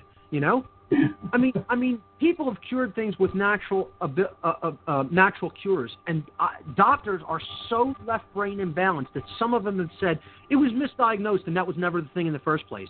See, that'll be the thing. My blood sugar might stay totally within normal parameters after doing this change in lifestyle, and a doctor will come along and say, oh, you probably just never had diabetes to begin with. It was just inaccurately diagnosed. Yeah, because blood sugar that was in keto. I was in ketoacidosis, and my blood sugar was like 600 ketones in the urine. That doesn't mean you have diabetes. That's about as extreme of a diabetic condition as possible. You're really doing damage to your internal organs and kidneys at that point, and heart probably. So, they'll say, oh, since your insulin is actually regulating your blood sugar now, and that isn't possible with the type of diabetes you had, it had to have been a misdiagnosis. That's what some of them will say, because they can't say that they're wrong. That's what the ego is, the inability to admit that you're wrong about something, and it's a hallmark. And when you finally do come to that point where you can admit that you're wrong about something, it can cause that cognitive dissonance until you finally figure out where the truth actually lies, until you align yourself with the truth. That's right. And again, that's what many people who still refuse to understand natural law haven't gone to that place of saying, I'm wrong about this. There is something. Look, laws govern everything. Even these scientifically minded folks out there, these scientismly minded folks, I should say. There's nothing wrong with real science. There is something wrong with scientism, which is what I would call government-funded pseudoscience religion about maintaining a paradigm about how the world actually is, about how situations in nature actually are. That's not real science. That's what I call scientism. It's a religion. And it's nothing different from other organized extreme forms of religion. Nothing. It's just a different form of brain imbalance. Religious extremism comes from right brain imbalance, and scientism extremism comes from left brain imbalance. Neither one of those is anywhere remotely close to what's true. It's just a religion. We call it science, but it's pseudoscience, and it's a form of a religion. So, many people will refuse to admit that they've been wrong about the existence of natural law. And they have a hard time coming around to saying that, yes, natural law exists, because then that implies there's a higher power than man. See, that's what people of a very left-brain bent want to believe. There's nothing in the universe that is higher than man. And that essentially makes us God. That makes us be allowed to do whatever we want without consequence. And I don't care if people have a problem with the term God. Then don't call it that if you have a problem with it. Call it the underlying intelligence inherent to all of nature, whatever. Okay? The conditionalities of the universe. There you go. The boundary conditions that underlie the whole universe. That's as good a definition of God as any other. Hey, you don't like the word God? Call it law with a capital L. That's what God really is. It's the laws that govern everything here in this construct for experience and growth of consciousness. That's what the creative force is. Or like when you were talking about the law of gravity and so on. Right. Yeah, what put those laws into effect? What put the natural laws into effect? What started the whole process of creation to begin with? That you could call it the primal cause. That has no preceding cause. It's that which is. It's consciousness. It's energy. It's the root of everything. It's life. It's life force energy, which is what consciousness ultimately is. And that's everything. Everything's made of that. There's nothing that can't be made of that. Okay? Nothing can stop being that. It's just that which is. It's a very, very difficult thing for people of a very left-brain nature mindset condition to wrestle with. So people think there's laws that govern all this other physical stuff and matter, but it doesn't govern behavior. Now, the human behavior is exempt from all the laws of nature. The only thing in creation that's exempt from it is human beings. Yeah, okay, yeah, sure. We're just that special. We're just that privileged that we're exempt from all laws. Nothing governs our behavior. It governs every other single physical object in creation, but it doesn't govern human beings. Right. Oh, okay, hey, fine. It's our egos that have believed in this nonsense for so long through 2,000 years of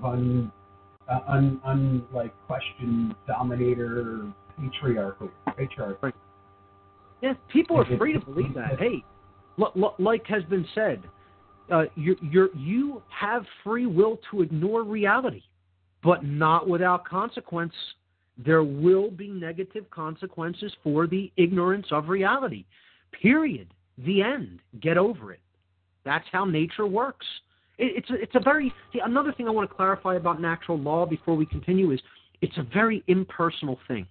I keep trying to bring this up to people because whenever you talk about this, people say, well, this sounds like, the vengeful God hypothesis. We're going to be punished for what we do. No, we're creating that. Nobody's punishing us. It's just us doing that to ourselves. It's impersonal. In one of the Zeitgeist films, they specifically mentioned that nature is a dictatorship, whether we like it or not.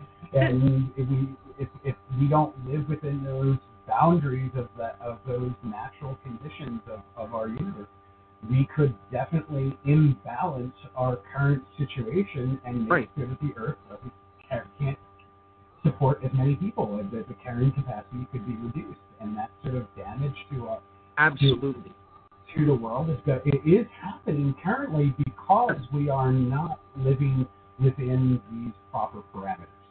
And I want to say something that's going to sound strange, okay? But you are living in a computer. We live in a computer. The universe is a computer.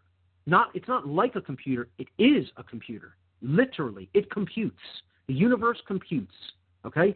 And when you program something into a computer, right, and you get a specific result on the screen, is that personal?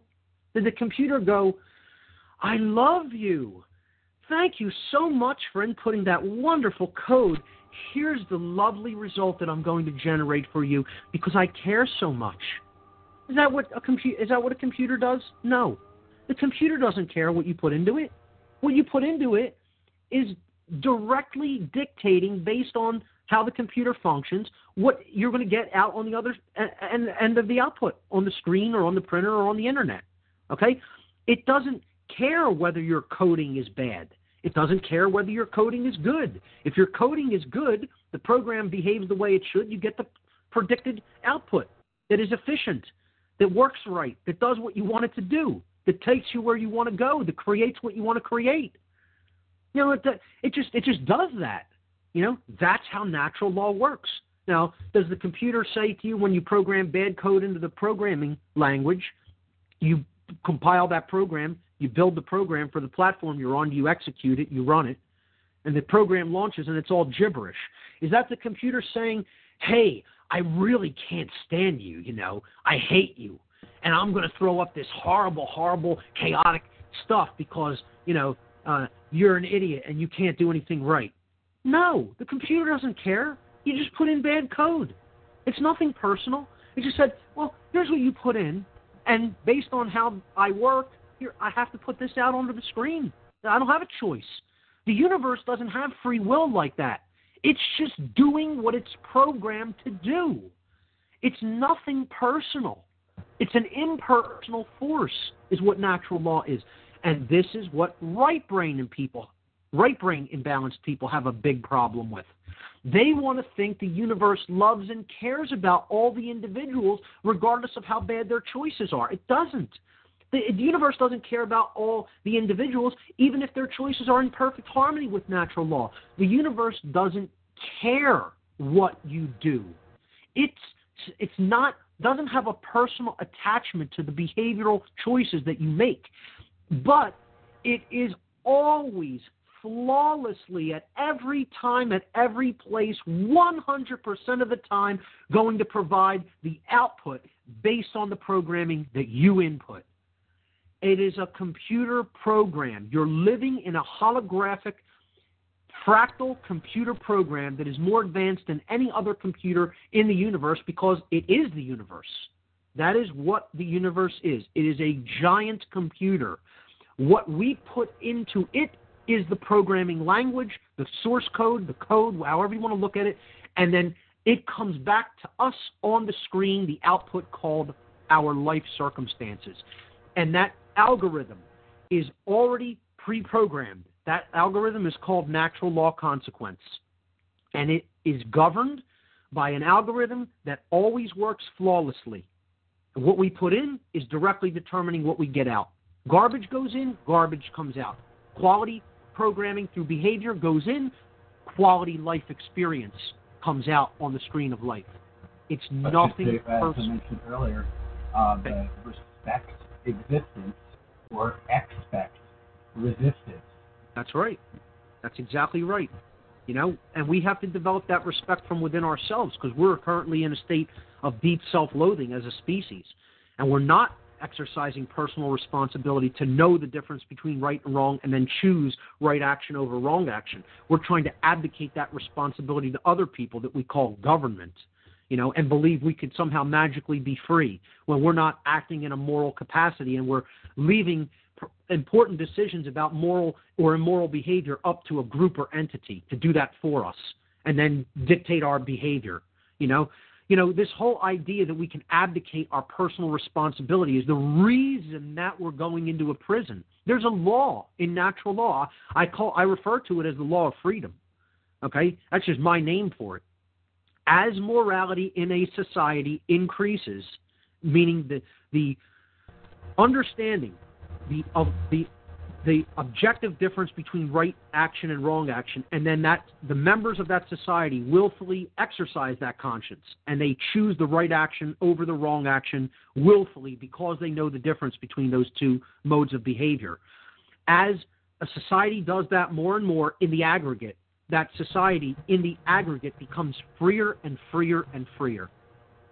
Conversely, as a society, as its members in the aggregate exercise less and less moral decisions and become more and more immoral of a people, they become further and further and further enslaved.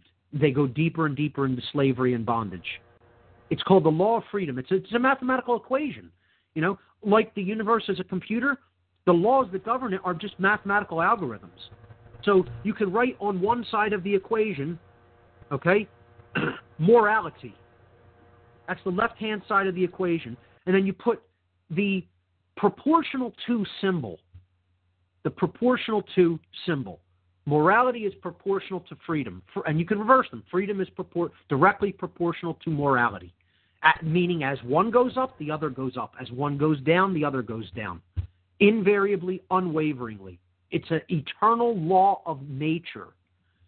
And this is what has been left out of much of the so-called truth and freedom movement. I call them the My Truth movement and the My Freedom movement, because they're leaving out natural law. It's something very few researchers are even discussing or talking about, because most of these people are still at too much of a either left brain bent and don't believe natural law exists, or they're in too much of a right brain bent and just believe in certain religious ideologies that really don't have natural law included. They're also based on likes, whims, and preferences and rigid dogmatic programming through, flawed scriptural ideas of man. This isn't some, religious text, natural law. It's a law that exists within the boundary conditions of nature, and understanding it has nothing to do with a religious belief. It is a science that is testable by the scientific methodology. If I wanted you to believe in natural law, I would just say, oh, no, it's just the way it is. It's a religion. Don't try to do any testing on it. You just have to accept it on faith. There is no faith required in the understanding of these principles. You can test it with the scientific methodology and it will hold true. Just start to do it. Don't take my word for it. Just put it to the test. Act a certain way, see what results you get. Act a different way, see what other results you get. That's how I tested it. Believe me, I put it to a test in my life.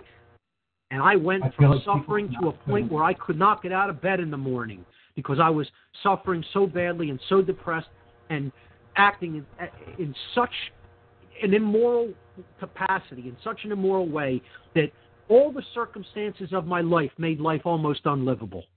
And then I started acting in a moral capacity and really understanding the difference between right and wrong, and in every moment trying to choose right action over wrong behavior. And my life turned around, like miraculously turned around. And that's only at an individual level. At an individuated level, it can have that kind of profound effect. Imagine when whole societies start truly exercising conscience. What happens to the quality of life in that society? We could be in the stars. We could be in the stars for 10 years. I'm sorry, I was speaking over you. No, it's okay. Go ahead. No, it's fine. I agree with you, actually. Yeah, it is within a decade, we could change everything. But I think currently our issue is, it seems to be ignorance of all of this. And as our ignorance of natural law continues, we fall prey to things like the natural law of freedom. Like, freedom is actual freedom. Yes. The illusion of freedom can often be called purchasing power. Right. And then, that's part of like another like mentality of the Zeitgeist movement, and why we have this train of thought is to get rid of money as such, is because how to explain it properly. I would say you recognize inherently that it doesn't exist in nature. That's the simplest way of putting it. You know, this is an artificial construct that doesn't exist inherently in nature. It is an invented construct that is based in illusion and is based in separation and is based in creating divides and is based in maintaining power advantage and power differential. Of course, it's all illusion. And then this is what many people in the so-called My Truth movement and the My Freedom movement don't want to understand and acknowledge, because money is the most powerful religion. It is the religion that almost every being on the planet universally agrees with and believe exists legitimately. It's the most powerful religion to overcome. Even the religion of authority is not as deeply entrenched as the religion of money. Even the religion of authority, and believe me, that's deeply entrenched in this ignorant species and its condition. But money is even more deeply entrenched, if it's even possible. As difficult as that may be to believe, it's more deeply entrenched than authority. I'd say here's the pecking order of the religions, okay? You have the right brain religions. You can really group them all in as one. You have the cultural religions, Christianity, Judaism, Hinduism, Islam, Buddhism, Taoism, Shintoism, etc., and so forth. Okay, all the so-called cultural religions. Now, they're right-brain forms of religion. Now you have the New Age movement. That's the catch-all for any of the people that filtered through those other religions. That's the net that catches them underneath. That's the sieve, you know, that catches the ones that got through the big mesh screen. Okay, so the New Age movement is also right-brain religion.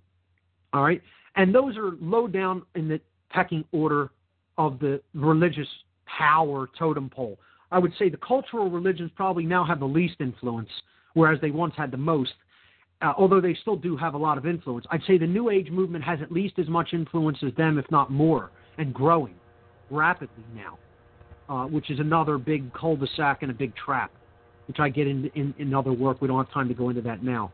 But I'd say the third form of religion that is in order of power, growing power, ascending power, is science, scientism. I don't call it real science, but left-brain government-funded paradigm protection, let's call it, paradigm maintenance science, okay? So that we make people feel this is all that's possible, and things that really are possible we want to dissuade them from ever looking into, so that they never try to really advance themselves and change their conditions. And then above that, people continuing to search for the cure for cancer rather than look at the cause of it. And try to treat people. Yes, exactly. It keeps people looking in the opposite direction of where they really should be having their focus. Exactly right. So above scientism as a religion, you have authority. You know, the belief in government as being legitimate, and you know, as people believing that government somehow is not slavery.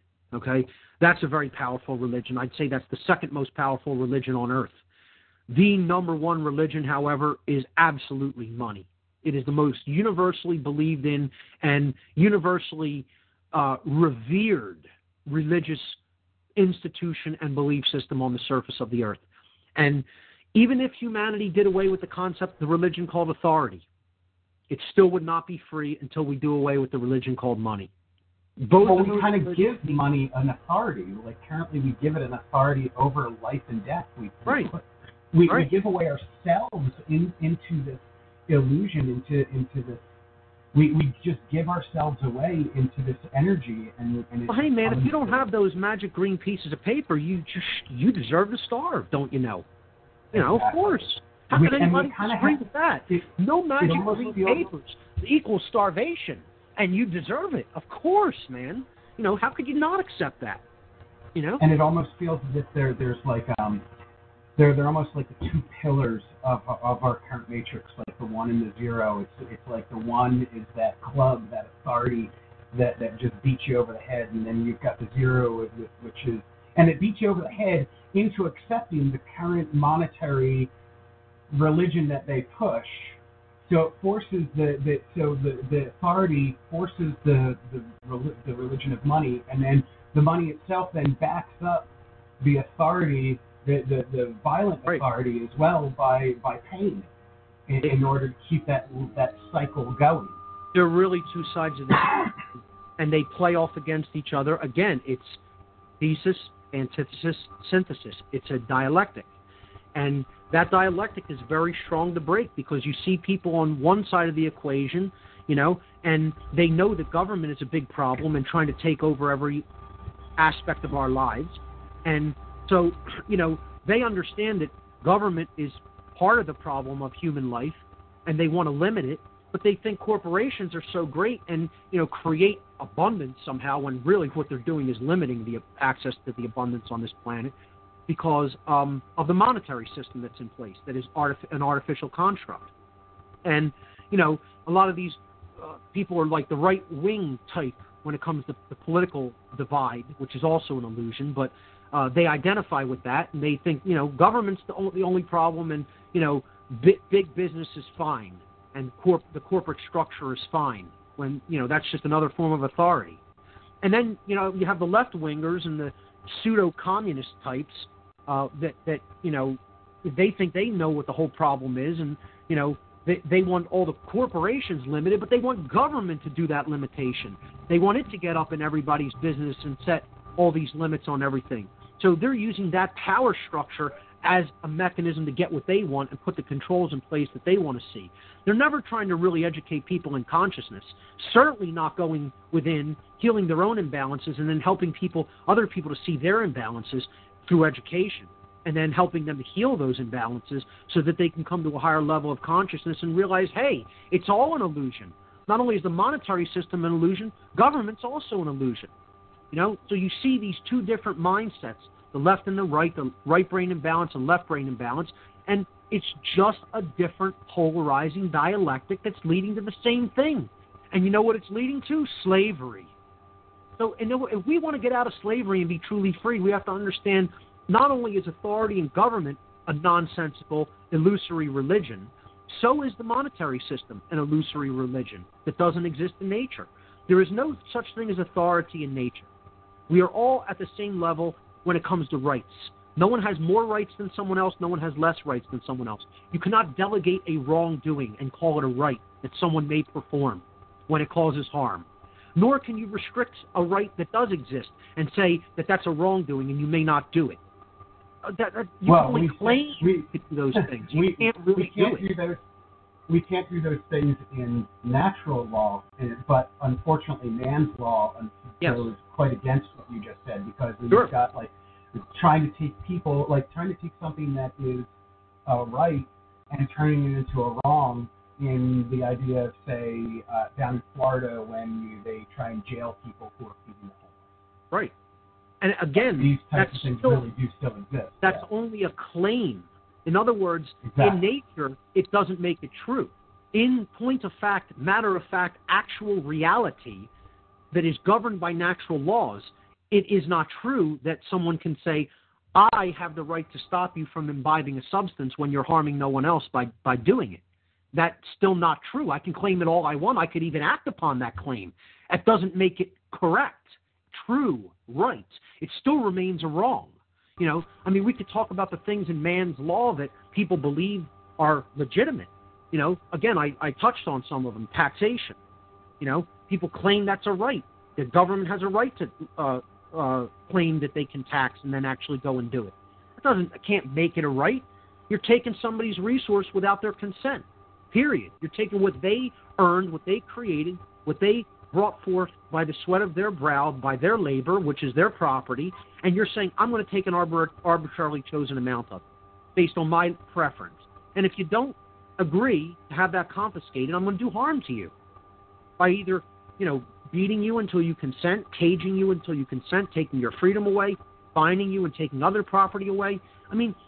You can't turn those forms of theft into a right by scribbling down some nonsense on a piece of paper and calling it a law. We're not the lawmakers. The universe is the maker of law. God is the maker of law, if you will. Again, I don't care if you don't like that term, then use a different one. Okay? The underlying intelligence inherent to all nature, all creation, is the maker of law. Okay? Man is not the maker of law. All we can do by writing down something that we think is in harmony with law, with natural law, is either it really is in harmony with natural law, in which case it's redundant. So in other words, don't commit murder. Don't go out and kill other people for no reason. Not in defense, but just because you want to. Okay? And you have no right to do it. So you can write down, don't murder anybody. Okay? And that is in harmony with natural law. But you writing it down didn't make it in harmony with natural law. It was already in harmony with natural law. Writing it down is just a redundancy. You might feel great about it that you wrote it down and be very proud of yourself, but that isn't what made it true. Nor could you write murder is legitimate and you may perform that action. You could write that down and pass it into law. Hitler did it plenty of times.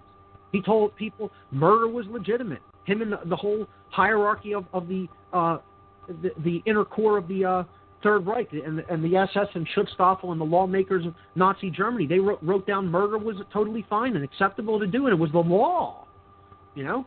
Everything they did was legitimized by writing it down on paper and calling it man's law. Does that make it true? Does that make it in harmony with natural law? Of course not. It's only a claim. This is the difference between man's paper proclamation. Yeah, it becomes just a paper proclamation that is just and like it not only were you speaking about like with the Nazi Germany when it comes to murdering, but also something scaled back is like you were just speaking of also when it comes to our taxation. Larkin Rose did a great video on called I'm Allowed to Rob You. And it goes very much into the depths of how, like, 200 years ago, people made up this paper proclamation that in the says Constitution. that this group called Congress exactly can tax us and our we children can lay and collect taxes. Yes, and they can do it for all eternity. It's not even just for our lifetime, but for the generations to come. And there's supposedly nothing we can do about it as long as we are As long as we mentally believe that claim is legitimate, it will still hold power over us and our society. We have to fully, wholesale reject the legitimacy of these forms of slavery because they are claims of ownership on something that those people who are claiming that ownership don't legitimately have a claim to, don't legitimately own. Exactly. See, it's the difference between understanding what you own and what you don't own, legitimately. That's what determines whether you understand natural law or not. So, I think it's probably a good place to leave it and let it, be and let people consider what we've said here today and, go further into their understanding of this by looking into the difference between right behavior and wrong behavior based on legitimate ownership versus claimed illusory ownership. Because that's all it all comes down to. That's everything that's happening here in this world. And unfortunately, so many people don't understand this distinction between these modes of behavior. It's sad to say, but the world as a whole doesn't understand the difference between right and wrong, sadly. I know, that sounds really strange. Coming out of my mouth right now, it sounds strange. But unfortunately, that's our condition. That's how much we've been mind-controlled and brainwashed into that condition. So, in the aggregate, as a species. In the aggregate. There are individuals who deeply understand it, certainly. Okay? But, again, we have to understand it so much we can communicate it to others. And that's the second part of natural law. It's once you understand this and you are healed because you're now living in harmony with these laws because you have that knowledge deeply within you, and you understand the condition of reality that you're living in is that other people are still completely shut down in consciousness and haven't gone one iota into that level of understanding. It becomes, because you do have that level of understanding, your moral responsibility to communicate that knowledge to others as widely, in as distributed a way, and in as simplistic and as effective of a way as you are capable of doing with your talents and time.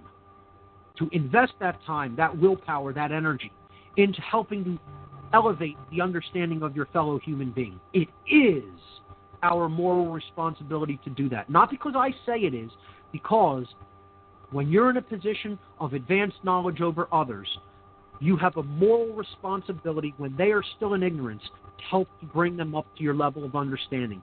And as a matter of fact, that is the only way we can reverse this condition truly for the better. Not in a temporary way like a forceful revolution. You know, the founders of this country waged that effort, and it was right back within less than 100 years to tyranny. Okay? Probably much less than that, actually. If we want to do this the right way permanently, it has to be done through true education. Through getting people out of their illusory modes of thinking, their false paradigm. Let's just call it what it is. They're false religions. That's what has to be helped to have them abandon those false, illusory belief systems. We need to lend assistance in that process if we understand that the belief systems that are currently governing the experience here on Earth are false, illusory, and ultimately based in violence and ultimately based in immorality. When we do that and we elevate the consciousness of help to elevate the consciousness of our fellow man by communicating that truth, that's when we're going to see real positive progress in humanity's condition. And that's when we will eventually build toward a true gift or resource-based economy that doesn't require this religion called money, because we'll recognize our fundamental oneness at that point and recognize we are all in this together. There is no true separation. At some level of consciousness, we are truly one. We are truly united. Okay? Unity consciousness does exist at a fundamental level of consciousness and awareness. And we'll see ourselves as simply one family sharing an experience here on Earth. You know, we wouldn't think of, if there was a family, a mother, a father, and a boy and a girl child, that they would invent a monetary system. No, they would just have resources available to them in their environment and share them amongst each other because they love each other, because they care about each other and want to share what they have. That's the level of consciousness we ultimately need to get to. So I'll leave it there for now, and I'll just give my website for people that want to look a little further into my work. My website is whatonearthishappening.com. Again, my name is Mark Passio, Passio. My website is whatonearthishappening.com. There's a huge library of information on that site, videos, many, many, many podcasts. I think there's now about 148 podcasts to date on that site. You can go there. I highly recommend starting with podcasts. The videos are a nice supplement. The presentation, they give a very good visual representation to go along with the material that is being spoken. But the audio series in the podcast section is really the meat of the website. And if you go in order from podcast number 1 through in a linear progression, not skipping around, and you listen to those podcasts in order at your own pace, you will gain the maximum value from that information, because the later material has prerequisite knowledge in the earlier material. So it's meant to be taken as a tapestry, presented in a linear, stepwise progression of knowledge building on top of knowledge. So that's my recommendation. Again, the website, whatonearthishappening.com. And I want to really thank you, Kevin, for bringing me on to the show today and giving me the platform to share this information. Thank you for coming on and sharing it. I appreciate it. I mean, there's nothing I believe that people in the Zeitgeist movement already get that Fight Club idea of like that which you own ends up owning you, so they're not really as materialistic. Right. And like if you look into like the Venus Project, if you go there and look at their FAQ, they're frequently asked questions. I think it's like number 108 is all about like what is the Venus Project's thing on possession, and it's very much in that mentality of like, if you want the burden of ownership of all this stuff and you want to hoard these items and you want to have to protect them and stuff, so and so, that's on you. That's right. But that's the reason why they're trying to extend it into creating a situation where we all have that access abundance, so that we can we can access these things and not necessarily have to own them. Like we could have like a car share type of thing for people rather than each person has to own and maintain their own car. Right. It's a very different mentality, and I don't think people are always It would lessen ready the for burden on the earth, on what the strain that we're putting through taking all these resources from the earth at the pace that we are, and I love the concept of what you brought up regarding ownership. Okay, there is a legitimate form of ownership, but it doesn't mean to have attachment to things. Okay, Exactly. You want to have attachment to anything, have attachment to truth, not to things. I believe it was the Muslim philosopher Ali Talib, if I'm not mistaken. I believe it was that teacher. He said,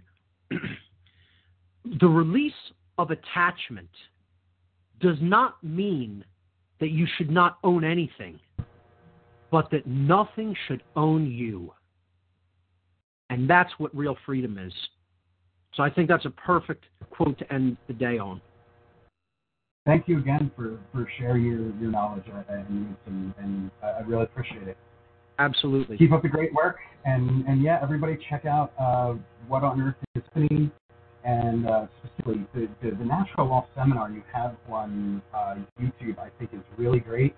If you can actually find a day to sit there and watch like the first third of it in the morning, and then the middle of it during the afternoon, and then get yourself a decent dinner and watch the last part at night.